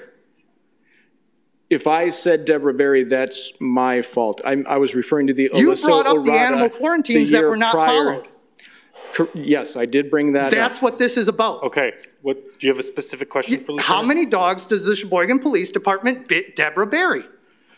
I believe only one. Only one. And yet, how many dogs did you issue a quarantine order for? So the answer to that, and we actually saw a video of Officer Fisher attempting to interview immediately after that incident to gain that very important information of which dog was responsible, and the committee got to see how you responded to that, brushing your teeth, extremely hostile, suggesting it wasn't even any of your dogs because your dogs were all inside. You did not cooperate with that investigation. And just like in Officer Hubrick's investigation with Mr. Fighter, if we're not certain, we need to quarantine all of the possible animals that were involved for the sake of the victim. You were certain that it wasn't Cronus because that was exactly what I testified immediately, was that I was in bed with Cronus at the time. Is there a specific question? The question is, how many dogs did you issue a quarantine order for? It'd take me a minute to look. I believe there were 2 that you were given, and you were cited for 2 and found guilty of both. 3 quarantine orders for 1 dog bite. And to just address your previous question, I didn't quite get to it. Looking at Ms. Urata's injuries, they do appear consistent with a dog bite to me. That's your opinion. Yes, it is. And yet I've seen way more dog bites than you. So I have investigated numerous dog bites. I'm sure you have. Have you rehabilitated aggressive dogs? No. Have you worked with any shelters in their capacity to rehabilitate aggressive dogs? No. Have you? I have no professional experience training dogs. You have no professional experience. So would you say that you have witnessed more arrests than I have, but I've probably witnessed more aggressive dogs than you have? I would wholeheartedly agree that you have witnessed more aggressive dogs than I have, as I believe you witness them on a daily basis. So childish. Anyway, the question for you is, if one dog bit and you issued 3 quarantine orders to a man on disability that you guys know cannot afford the multi-$100 quarantine fee for any single dog, let alone for 3 dogs. And yet, I tell you, my wife tells you on multiple occasions that it was Persephone, whether it was done immediately following the investigation or not is irrelevant, because I told the officer exactly what I knew. I knew that I was asleep in bed with Cronus, and that by the time I got out of bed, all of my dogs were in the house. Okay, Mr. Sheldon, is there a question The question is, why would the Sheboygan Police Department issue 3 quarantine orders for 1 dog bite? I'm going to object to relevance. After being told. This case is not being considered today. Okay. Other questions? It's been brought up as evidence for him multiple times. And he's answered it, and now we're repeating ourselves and talking in circles? Well, my only thing is that there was 1 dog bite. If there's 1 punch thrown in a fight, arresting 3 people for throwing a punch doesn't make any sense. And Lieutenant Adams has addressed that question that you had, and you asked it several different times in different ways. I don't feel it's satisfactorily responded to, but I understand, and I apologize. I don't have any further questions for Lieutenant Adams. Thank you. Any other witnesses you'd like to call? No. All right. I already, yeah. Okay. Do you have a closing statement then you'd like to make? Yes, actually I do. And it involves a little bit of a demonstration, since that man wanted to lie so openly. Cronus, come here. Come on, Cronus, get up, lazy bones. That man,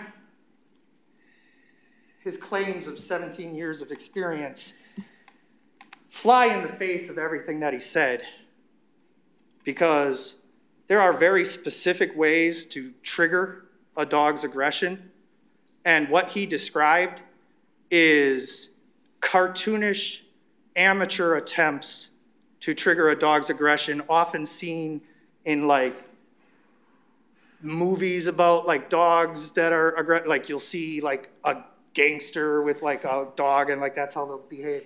Cronus, get him, Cronus, get him, Cronus, get him. He doesn't know what is going on. He's confused, turning towards me. He didn't bark at you. He didn't look at you. He didn't do anything, because that is a ridiculous way to get a dog to be aggressive to someone. So to make the statement that that's what I did, as I just demonstrated to you, I would never do that, because even if my goal was to threaten or intimidate him, as is the obvious implication of what he's saying, then that would be a completely ineffective way of doing it. His description of what I was doing is so off base of how you get a dog to be triggered that it's laughable, and it makes me question everything he had to say. Because if that's how he thinks you trigger a dog, then obviously he doesn't have 17 and a half years of professional experience. And so how much of everything else he said was a lie? Again, this is all a huge waste of everyone's time. You have seen my dogs, with the exception of my puppy, who couldn't stop, fidgeting. He wasn't being aggressive in any way. He was just fidgeting. But with the exception of my puppy, you have seen Cronus laying around in your council chambers. Have you witnessed a single act of aggression? Have you heard him growl? Have you seen anybody come close to them have to react with fear in any way, shape, or form. I knew that we would spend hours talking in circles, and it all comes down to he said, she said. I don't want to play this game. So I brought my dog in so that everyone in this chamber can see and feel with your own 2 hands and eyes the danger level of this dog, because it is non-existent. This dog is less dangerous than I am, and I'm dying of stage 4 metastatic colon cancer. I don't have the energy to go anywhere or do anything with these dogs. They live in my house, and they go to the bathroom in my fenced-in yard. That's it. We go nowhere. We interact with no one. And yet I was 100% confident coming in here today that I did not need a prong collar or an electronic collar or a muzzle. I don't need this leash. This dog is as much of a threat to you as that chair. It's only dangerous if you're not looking in the dark and you trip over it. Otherwise, it's not going to just jump up and bite you. My dog is not going to just jump up and bite you. We heard a lot of lies today. We heard a lot of exaggerated truths today. I don't care what somebody chooses to believe. I understand that these are police officers and that their word carries a lot of weight. I believe that in a society of laws that it should. But I believe that they are human and that they are as fallible as you or I. And I believe that everybody here has made a mistake in judging someone or judging a dog. It happens. I believe the Sheboygan Police Department has either made a series of mistakes or, as will be heard by the Police and Fire Commission, that they are harassing me. And they are simply looking for ways to try and harm me. All of these tickets that he says that I've been found guilty of, I was found guilty by default because I refuse to stand before a judge and fight with these officers in some kind of he said, she said battle. I am not going to take time out of my treatment. I am not going to take time while I am sick and throwing up. Perhaps some of you might remember the last time I was here and throwing up. Thankfully, today I am doing slightly better, but I am still in pain standing here before you. The tumor on my side tears into my muscles when I am standing like this, and it hurts. But I am here today to fight against this designation because it is nonsense. By their own testimony, the Sheboygan Police Department does not have anyone here today with any expertise whatsoever on this subject. They do not have training in animal behavioralism. They do not have training in dog training. They have never rehabilitated an aggressive dog. Their expert witness, Lisa Merrick, has never had formal training, has never rehabilitated an aggressive dog, and openly admitted that she did not know with certainty whether Cronus was dangerous, simply that her and her staff didn't feel comfortable, while admitting that dogs can often be nervous when being ripped away from their owners and placed in a shelter, which, by the way, we did not even discuss the fact that that was an illegal seizure of my dog that occurred that day. My wife was driving around with Cronus, and their officer told Melissa that she must surrender the dog and that they would follow her to the Humane Society to make sure that she surrendered the dog, and that if she didn't, that they were coming with a warrant to seize the dog. They threatened her and coerced her without her free will to surrender that dog, and then tried to claim that the dog was surrendered voluntarily and had to turn around and give the dog back because they knew that they had broken the law, that they had overstepped their bounds, and that they were illegally seizing my dog. They have done this over and over again. I brought up briefly before that when they come to my home, when I call them about somebody, making threats to me on my property, when I call them about people possibly breaking into my home, they're more interested in whether or not I have the dog poop picked up in my backyard. I'm sure you guys know people with dogs, and I'm sure you know that not everyone picks up their dog poop the second their dog poops in their yard. When I was still healthy enough to walk my dogs, I had multiple Walmart bags on me at all times. I would never leave my dog feces on the sidewalk, out in public. That is terrible, and I would never do that.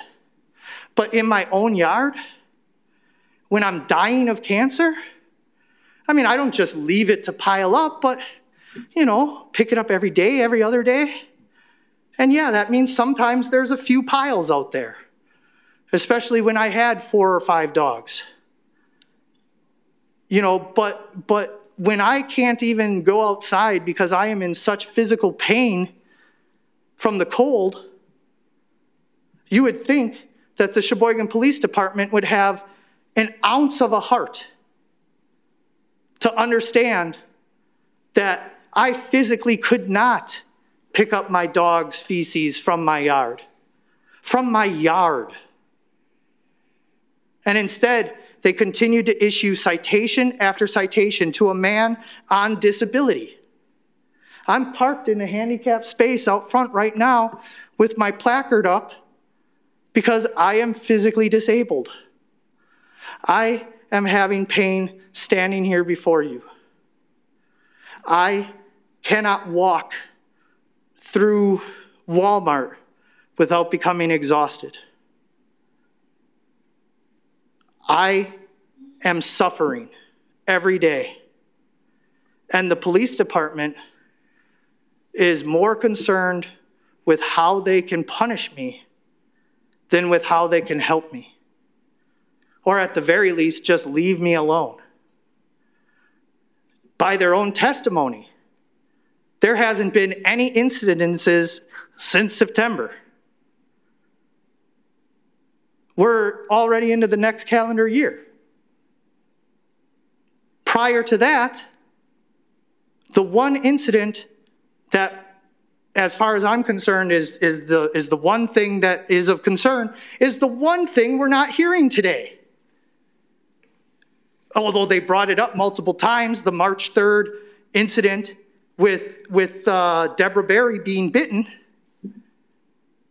that was the one thing that seriously happened, and I had to put down my favorite dog as a result of that. And it pains me every day to know that I failed that dog because she did not deserve that. I know that a dog biting someone is a horrible thing. I can't undo that. But I know that that dog was a loving dog that just needed more time. And unfortunately, I ran out of that time. And it hurts me because I have never failed a dog before that. In 15 plus years of training dogs, I have never failed to rehabilitate an aggressive dog. There has never been a dog, mean pit bulls at the shelter who wouldn't let anyone put a leash on them and walk them without biting the shelter workers, records of them biting the shelter workers. I came in and rehabilitated that dog. But I wasn't able to do it for that dog. And it hurts. But I did what I had to because I do believe that humans are worth more than dogs.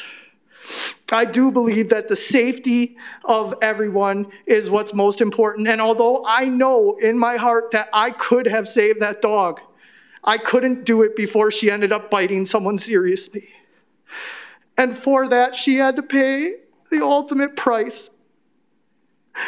But I did it. And I would do it with these dogs if that is what was needed. Because I will not allow these dogs to be a danger to anyone.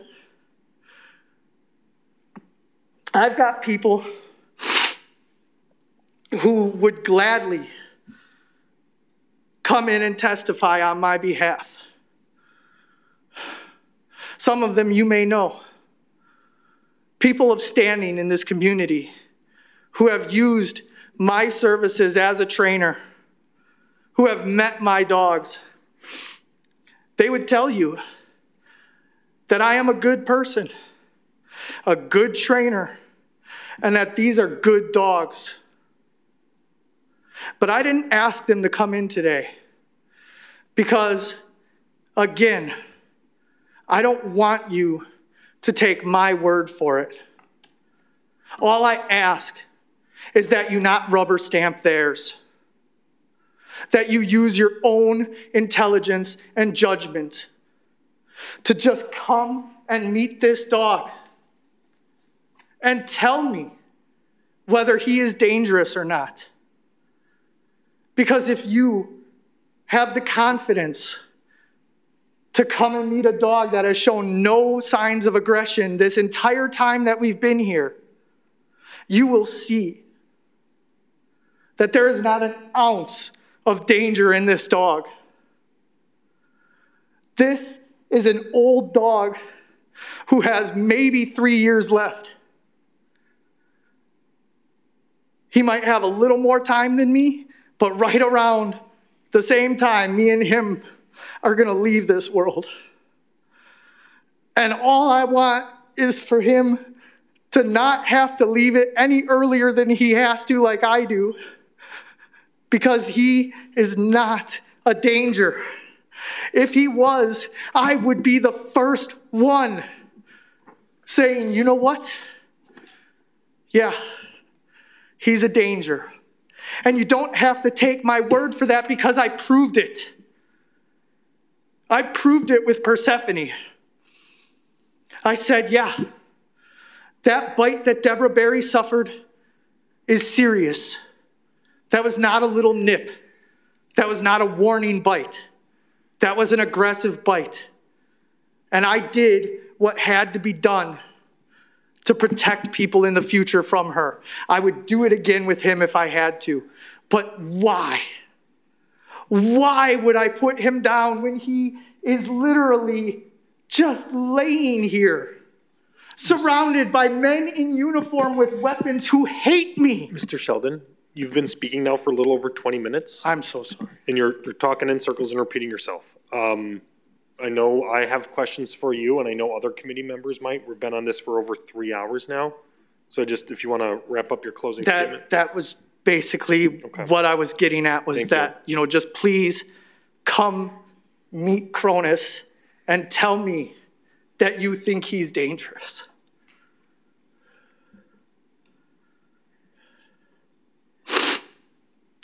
And that's all. Okay, thank you. All right, so just procedurally, Chuck, committee members ask questions and then go into closed session to deliberate and then come back with our decision? Yeah, so So if you do have questions of the parties, you can ask them. Technically, that's sort of part of the testimony portion. So we probably should have done that before the closing statements, but that's fine. It's okay. Not that important. And then we would make the determination. You can go in a closed session to deliberate if you choose. Yeah, so that would be an option. The other thing that we'll want to do before we completely close the hearing is we're going to want to clarify the exhibits and those kinds of things, but I'll take care of that once you're done. Okay, sounds good. I'll start off with questions then. Just some real quick ones, Mr. Sheldon. At the beginning of this, you said your dogs were not licensed with the city? Correct. Is there a reason for that? Because of this ongoing battle with the police department, okay. I have been non-compliant with a lot of their things. It's basically come down to, I believe that I will only get justice through the Police and Fire Commission. And so I have completely given up on trying to resolve this through the court system here in Sheboygan County, and will be.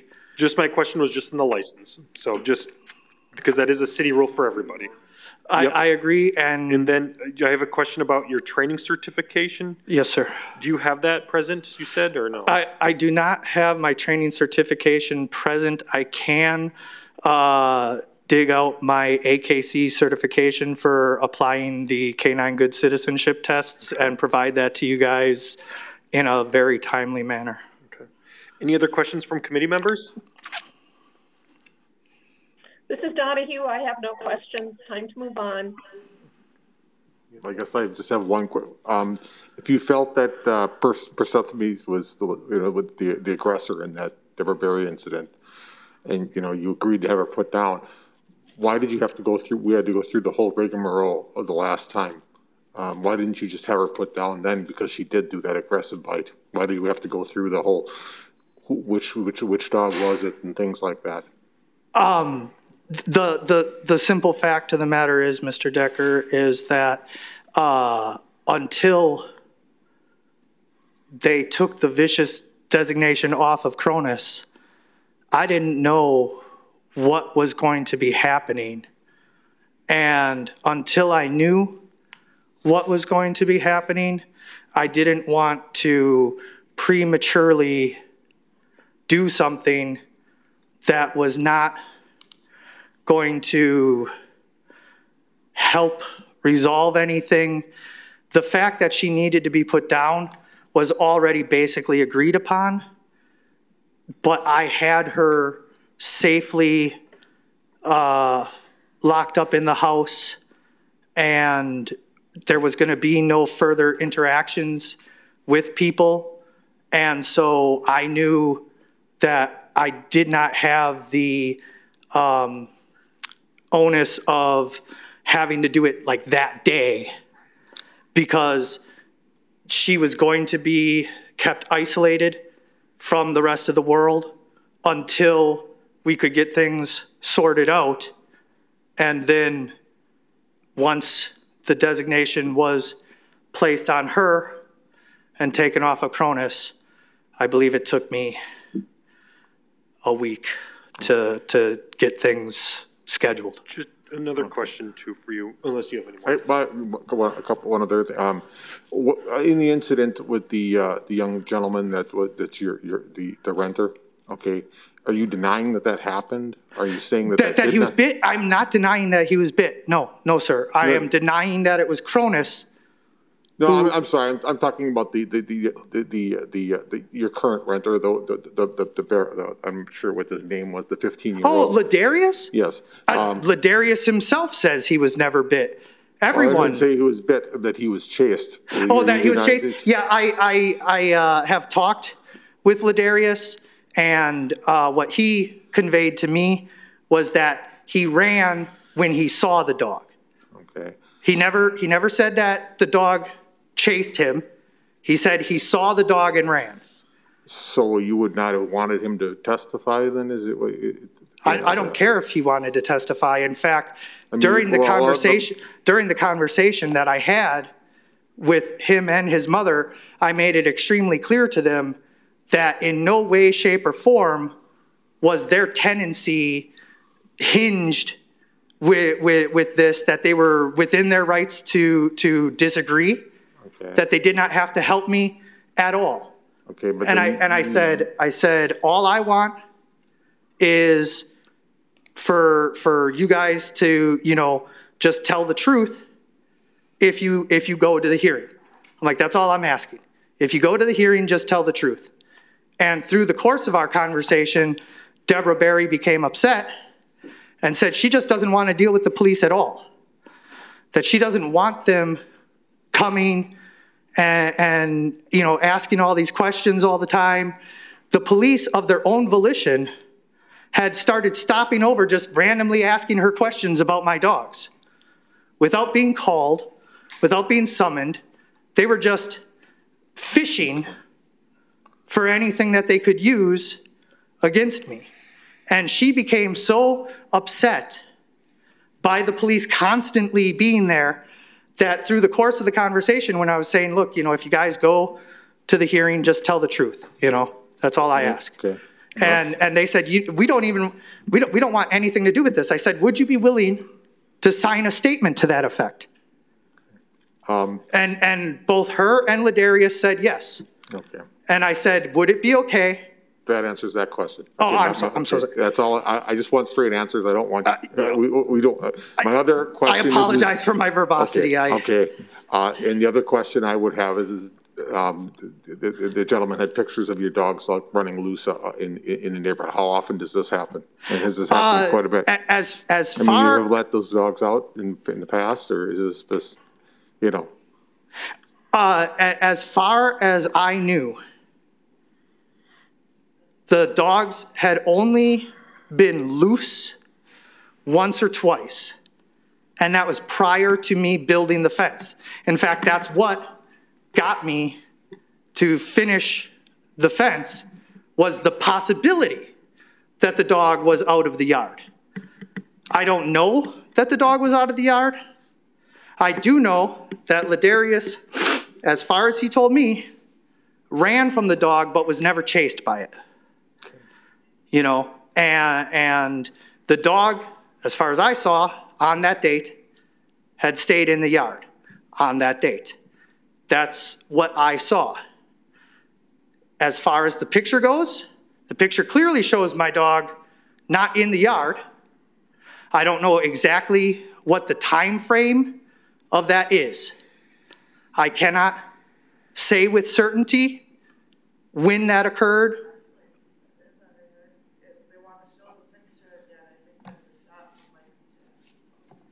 Well, regardless, the point is that I freely admit that it is possible that my dogs may have gotten out before the fence went up, but now that the fence is up, they have never. When did you construct the fence? When was the fence completed?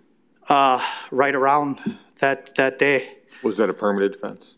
Was that a what? Is it a permitted fence? Is it permitted? Did you get a permit with the city? And a permit with the city? Yes. You're aware Is it a of it. permanent fence? Like a permanent. Yes. Yeah. Like it's got the 4x4 sunk in. Yeah. Did you get a permit to build that fence? I didn't. I didn't know that I needed a permit to put up a fence. I guess maybe I might have some paperwork to fill out somewhere or something. That's all. I guess that's all I have. Next question for me is, so we had 7 witnesses here today, neighbors of yours, correct? Well, there was 2 neighbors. Okay. Yeah. And then there was the manager of the Humane Society. And that older gentleman who was. 3 neighbors. Yeah. 3 neighbors. Okay. So we had a couple witnesses here today. Why do you think they all came here to testify? I'm just curious because clearly, they waited about 2 hours to give their testimony, and shared their concern about their fear about moving out from your dogs, how you handled your dogs, your current neighbors here. Mr. Chair? Yes? If I could just interrupt, I think we're getting into wild speculation.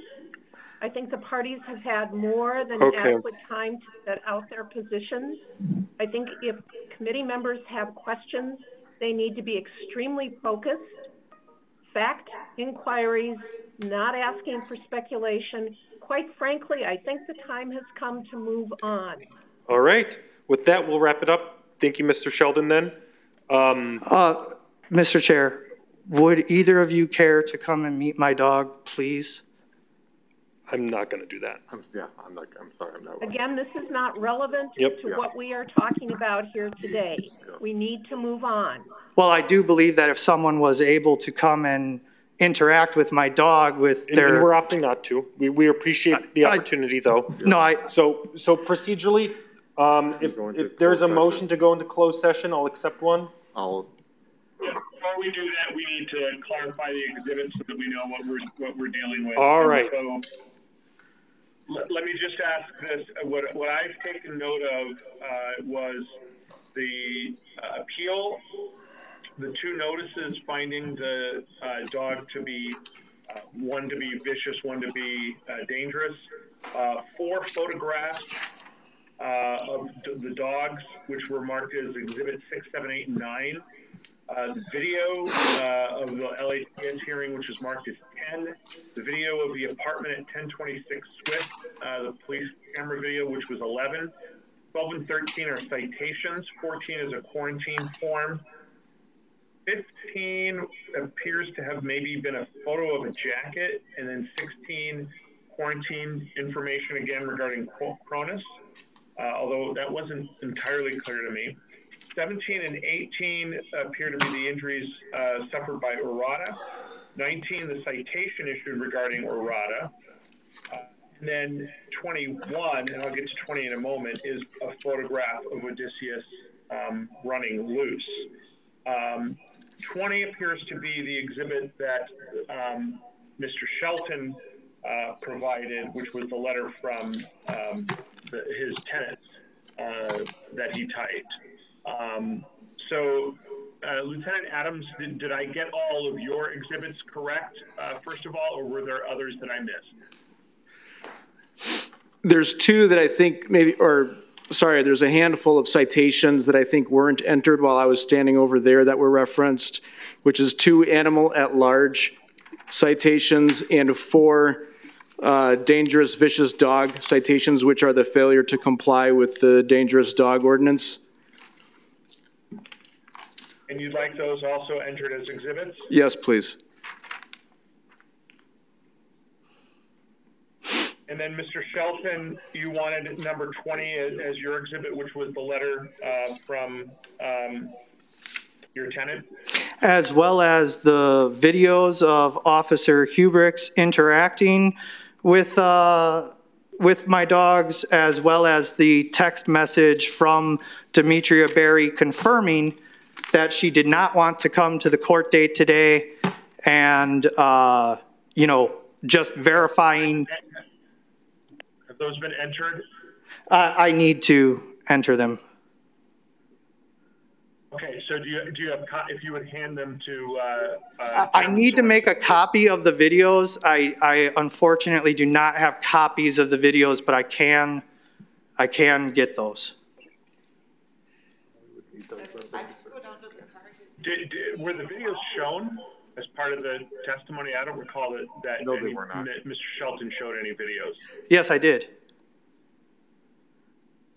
How were they shown to the alders who were not present? They were not shown to the alders not present, but he did show us on his tablet. I mean, that'll be up to you as a committee whether you want to accept that, but our council rules do require that if you're going to have an exhibit, it's got to be visible to those participating in the meeting. What was the content of those? It is. Were not shown to those of us. It is Officer Hubrick's interacting with my dogs, and during the cross testimony, he did in fact confirm that was him interacting with my dogs. I have no objection to the entry of those exhibits.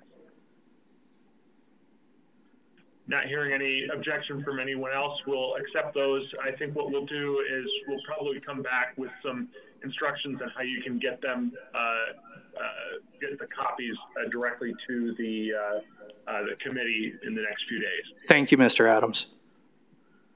So any objection to each of, and to any of the exhibits, either by Mr. Shelton to the police department's exhibits, or by the police department to Mr. Shelton's exhibits? None from Donahue. Nope. Cold. None from Ackley. None from the parties either? Nope. Sounds like none. So I think we'll consider those all to be exhibits, and we'll deal with that once we go into closed session. So that now is the time to make the motion to go into closed session. Would you like me to leave these with you guys for the closed session? No. No. Motion to convene in closed session under the exemption provided in subsection 19.85, subsection 1A of the Wisconsin statute for the purpose of deliberation concerning the action to be taken regarding the appeal of Chad Shelton. Second, Ackley. Okay, there's been a motion to go into closed session in a second. Any discussion? Seeing none, all those in favor of convening into closed session, please state aye. Aye. Aye. Anyone opposed? Need an individual vote, Ryan. All right, good call, Matt Maryland. All right, Decker. Aye. Donahue. Aye. Ackley. Aye. Feldy. Aye. Sorensen votes aye. We're in closed session. So you're gonna have to leave the room. Thank you. Yeah, make sure that we're off the air. Yeah, it looks like we're off the air.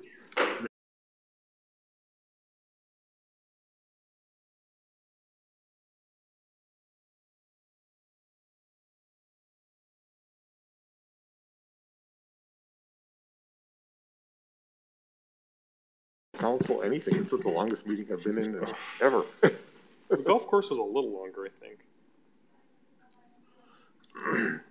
Well, this is almost 4 hours. Well, Yeah, we'll be over 4. Hey, we still got other things on the agenda after this too.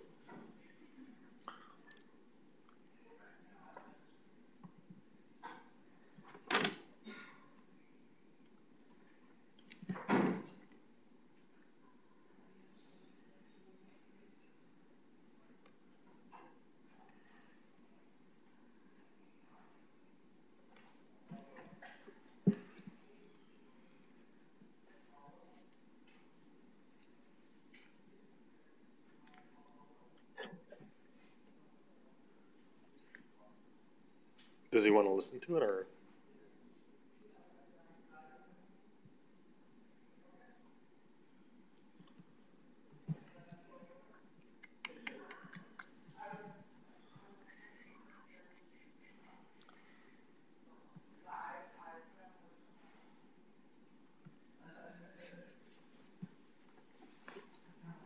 All right, we are back in open session, and we'll go on to item 6.1, possible action regarding appeal of Chad Shelton. City Attorney? So, Mr. Shelton, we would just ask that you provide the physical copies of the documents that you wanted as exhibits. They were accepted as exhibits, but we should get physical copies of that. You can do that if they're electronic, that's perfectly fine. If you want to email them to the city attorney's office, that's fine. Or you can mail them to the city attorney's office as well. Or you can drop them off, but our office is actually not open to the public right now. So probably the best would be to mail them or to email them. I can provide you, if you would prefer one method or the other, I can provide you either one of those. Just let me know, and we can do that right now if you have a preference. Email. He said email. Okay, so my email, I'll just have you direct it to me. It's charles.adams@sheboyganwi.gov. And that is also, it is on the website, on the city's website if you lose that. So that's all I've got. Then any motion should be made by a member of the committee. Okay. Awesome. Okay. Alder Donahue. Thank you, Mr. Chair. After due consideration of the extensive testimony that was presented at our hearing today, I move that The committee upholds both of the determinations of the Sheboygan Police Department, finding that Cronus is a vicious dog as defined in the municipal code, and that Persephone is a dangerous dog as defined in the municipal code. It's not Odysseus, Persephone. not Odysseus, Odysseus. I'm sorry, Odysseus. My apologies. All right, there's been a motion and a second. Is there a second? Second. All right, there's been a motion second. Any further discussion from committee members? Seeing none, all those in favor, please state aye. Aye. Aye. Anyone opposed? Chairman votes aye. That's upheld. All right, moving along. Item 7.1, RO number 98, 2021, submitting various license applications for the period ending June 30th, 2022. Change of premise application for 3381. This is the Myers store, and once again, we're holding it at Myers' request. Motion to hold.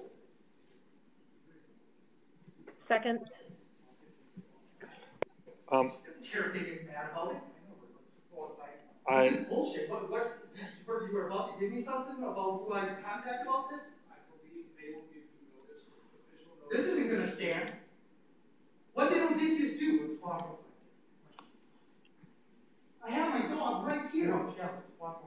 Captain, look how dangerous is he? They've made a ruling. I'm upset right now. Let's go. Come on. all right, there's been a motion and second to hold. Any further discussion on holding this item? I have a question. Oh, Barb, go for it. Sure.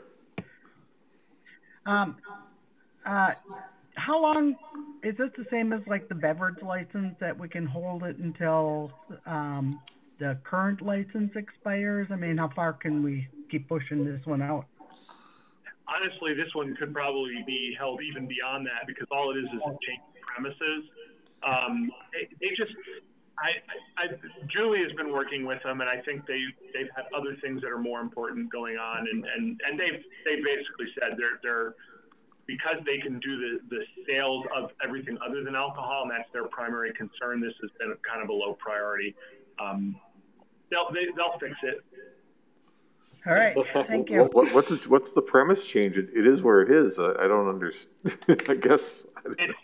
It's to allow delivery. So when you pull up in your car, you can order groceries. Oh, okay.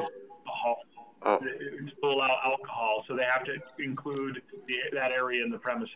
That's all, and they just haven't done that clearly. Okay. They'll take care of it. Okay. We're trying to help. Now I get it. Okay. Thanks. Any further discussion?